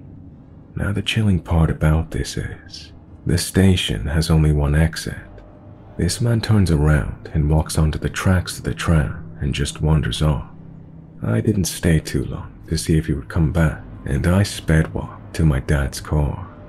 When I get into my dad's car, I double check with him that there's only one exit to the station, as the tram is only new and I was unfamiliar with it. He says yes, there is only one exit, and just then I get covered in goosebumps. This man waited for me to get onto the tram, even though he could have taken an earlier one. He followed me to the station and decided last minute to abort mission. I have tried to rationally explain this to myself. Maybe he wasn't following me and he was just a weird guy, but why did his presence make me feel so uneasy that I decided to walk away and wait for the next tram? Why did he wait for the next tram when he could have gotten an earlier one? What are the chances of the man getting off at the same stop as me? Why did he not use the exit and walk onto the tram's tracks instead? It's not like I gave him a death stare. We just made eye contact when we got off the tram. I was a 5'6", 16-year-old kid, definitely not intimidating. All I know about this experience is that I was glad my dad picked me up outside the station. I never want to experience the feeling of being followed again.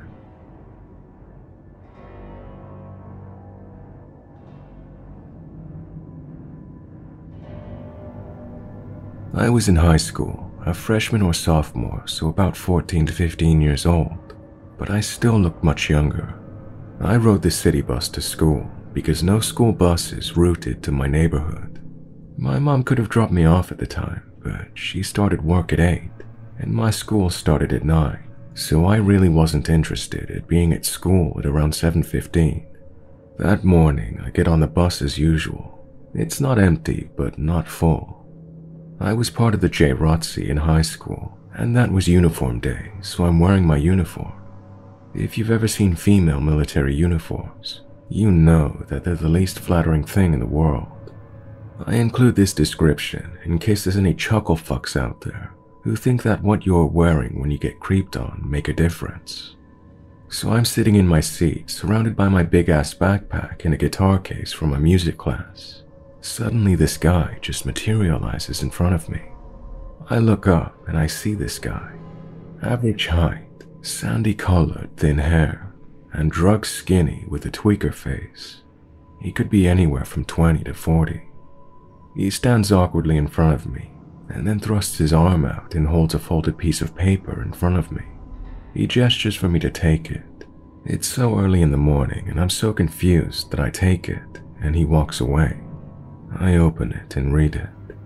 It read, "Hey, my name is Chris. I've been watching you for a while now, but I'm switching houses soon, so here's my phone number.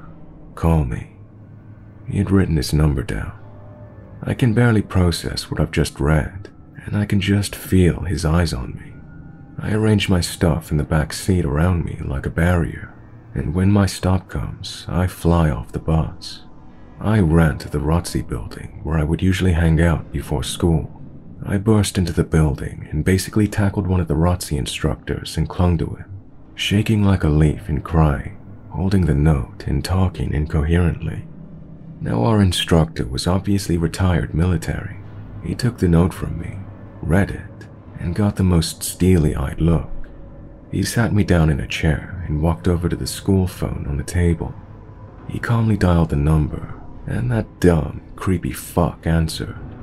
My instructor asked if his name was Chris. The guy said yes, and he quickly told him that he was my father, and asked, "Why in the fuck did you, a grown man, give my 14-year-old child your phone number?" The creep didn't have anything to say other than and well. My instructor released a stream of very experienced, ex-military based threats until he could hear the guy just about shit his pants. He finally told him to never contact me again and hung up, and he gave me a huge smile and a hug. I was smiling through my tears at that point, having listened to his tirade. I called my mom, told her what happened, and she came down to the school and we went and filed a police report. I told her I was never getting on a city bus again, and I didn't care if I had to be at school 2 hours early. I wanted her to drop me off until I could drive, so that's what happened. The instructor was always my favorite teacher, and I still go visit him, even after graduating college. I imagine someday, at my wedding, he'll tell this story.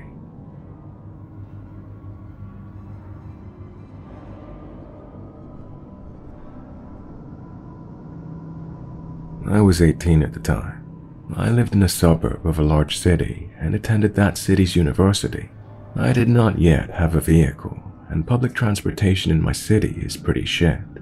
Only buses, but they didn't go out to my neighborhood, so I had to take the charter bus to the city.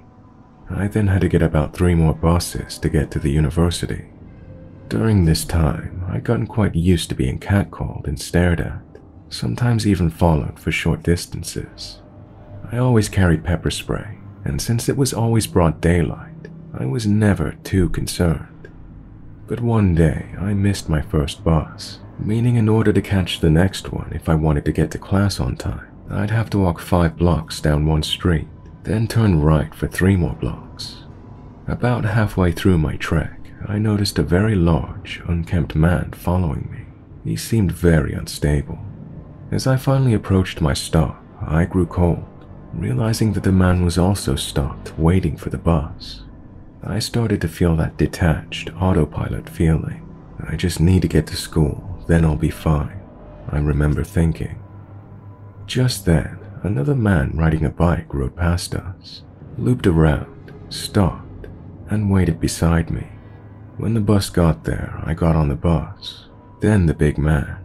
The man on the bike put his bike on the front of the bus, and he got on and sat in the seat beside me. He did not say one word to me. After a couple of stops, the man got off rather abruptly, quite quickly, and when he did, the man on the bike also got off and rode back the way we came. I was very scared, but I think the man on the bike was looking out for me that day. I wish I could thank him for being there for me, a scared girl just a few months out of high school, and a total stranger. Thank you to the man on the bike.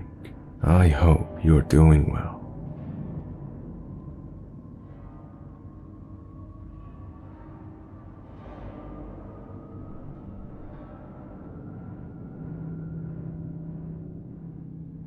Hey guys, thanks for watching.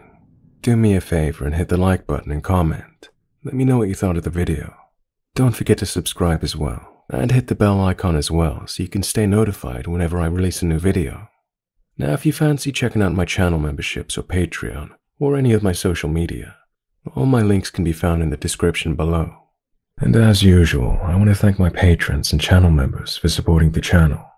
So a huge thanks to Linda, Austin, Tegan, Chris and Donna, Cassie Fowler, Pretty Girl 215, Christy, B Nick, Lil Smart, Do It, K, Something Edgy, Pretty Girl 215, Borderline Betty, Sarah C, Blazed Goddess, Christopher, Spider's Web, Ooh La La Andrea, Lady Drackard, Sue, Absinthe Alice, Rochelle, Estara Ray, Monique, Crafty Kel, Monica Levelace, Emma, Sean Gorman, Jennifer L, Skittles MM, Gabrielle, Seraphina Nightingale, Jennifer C, Misanthropia, Fluby, Ryan, Brenda,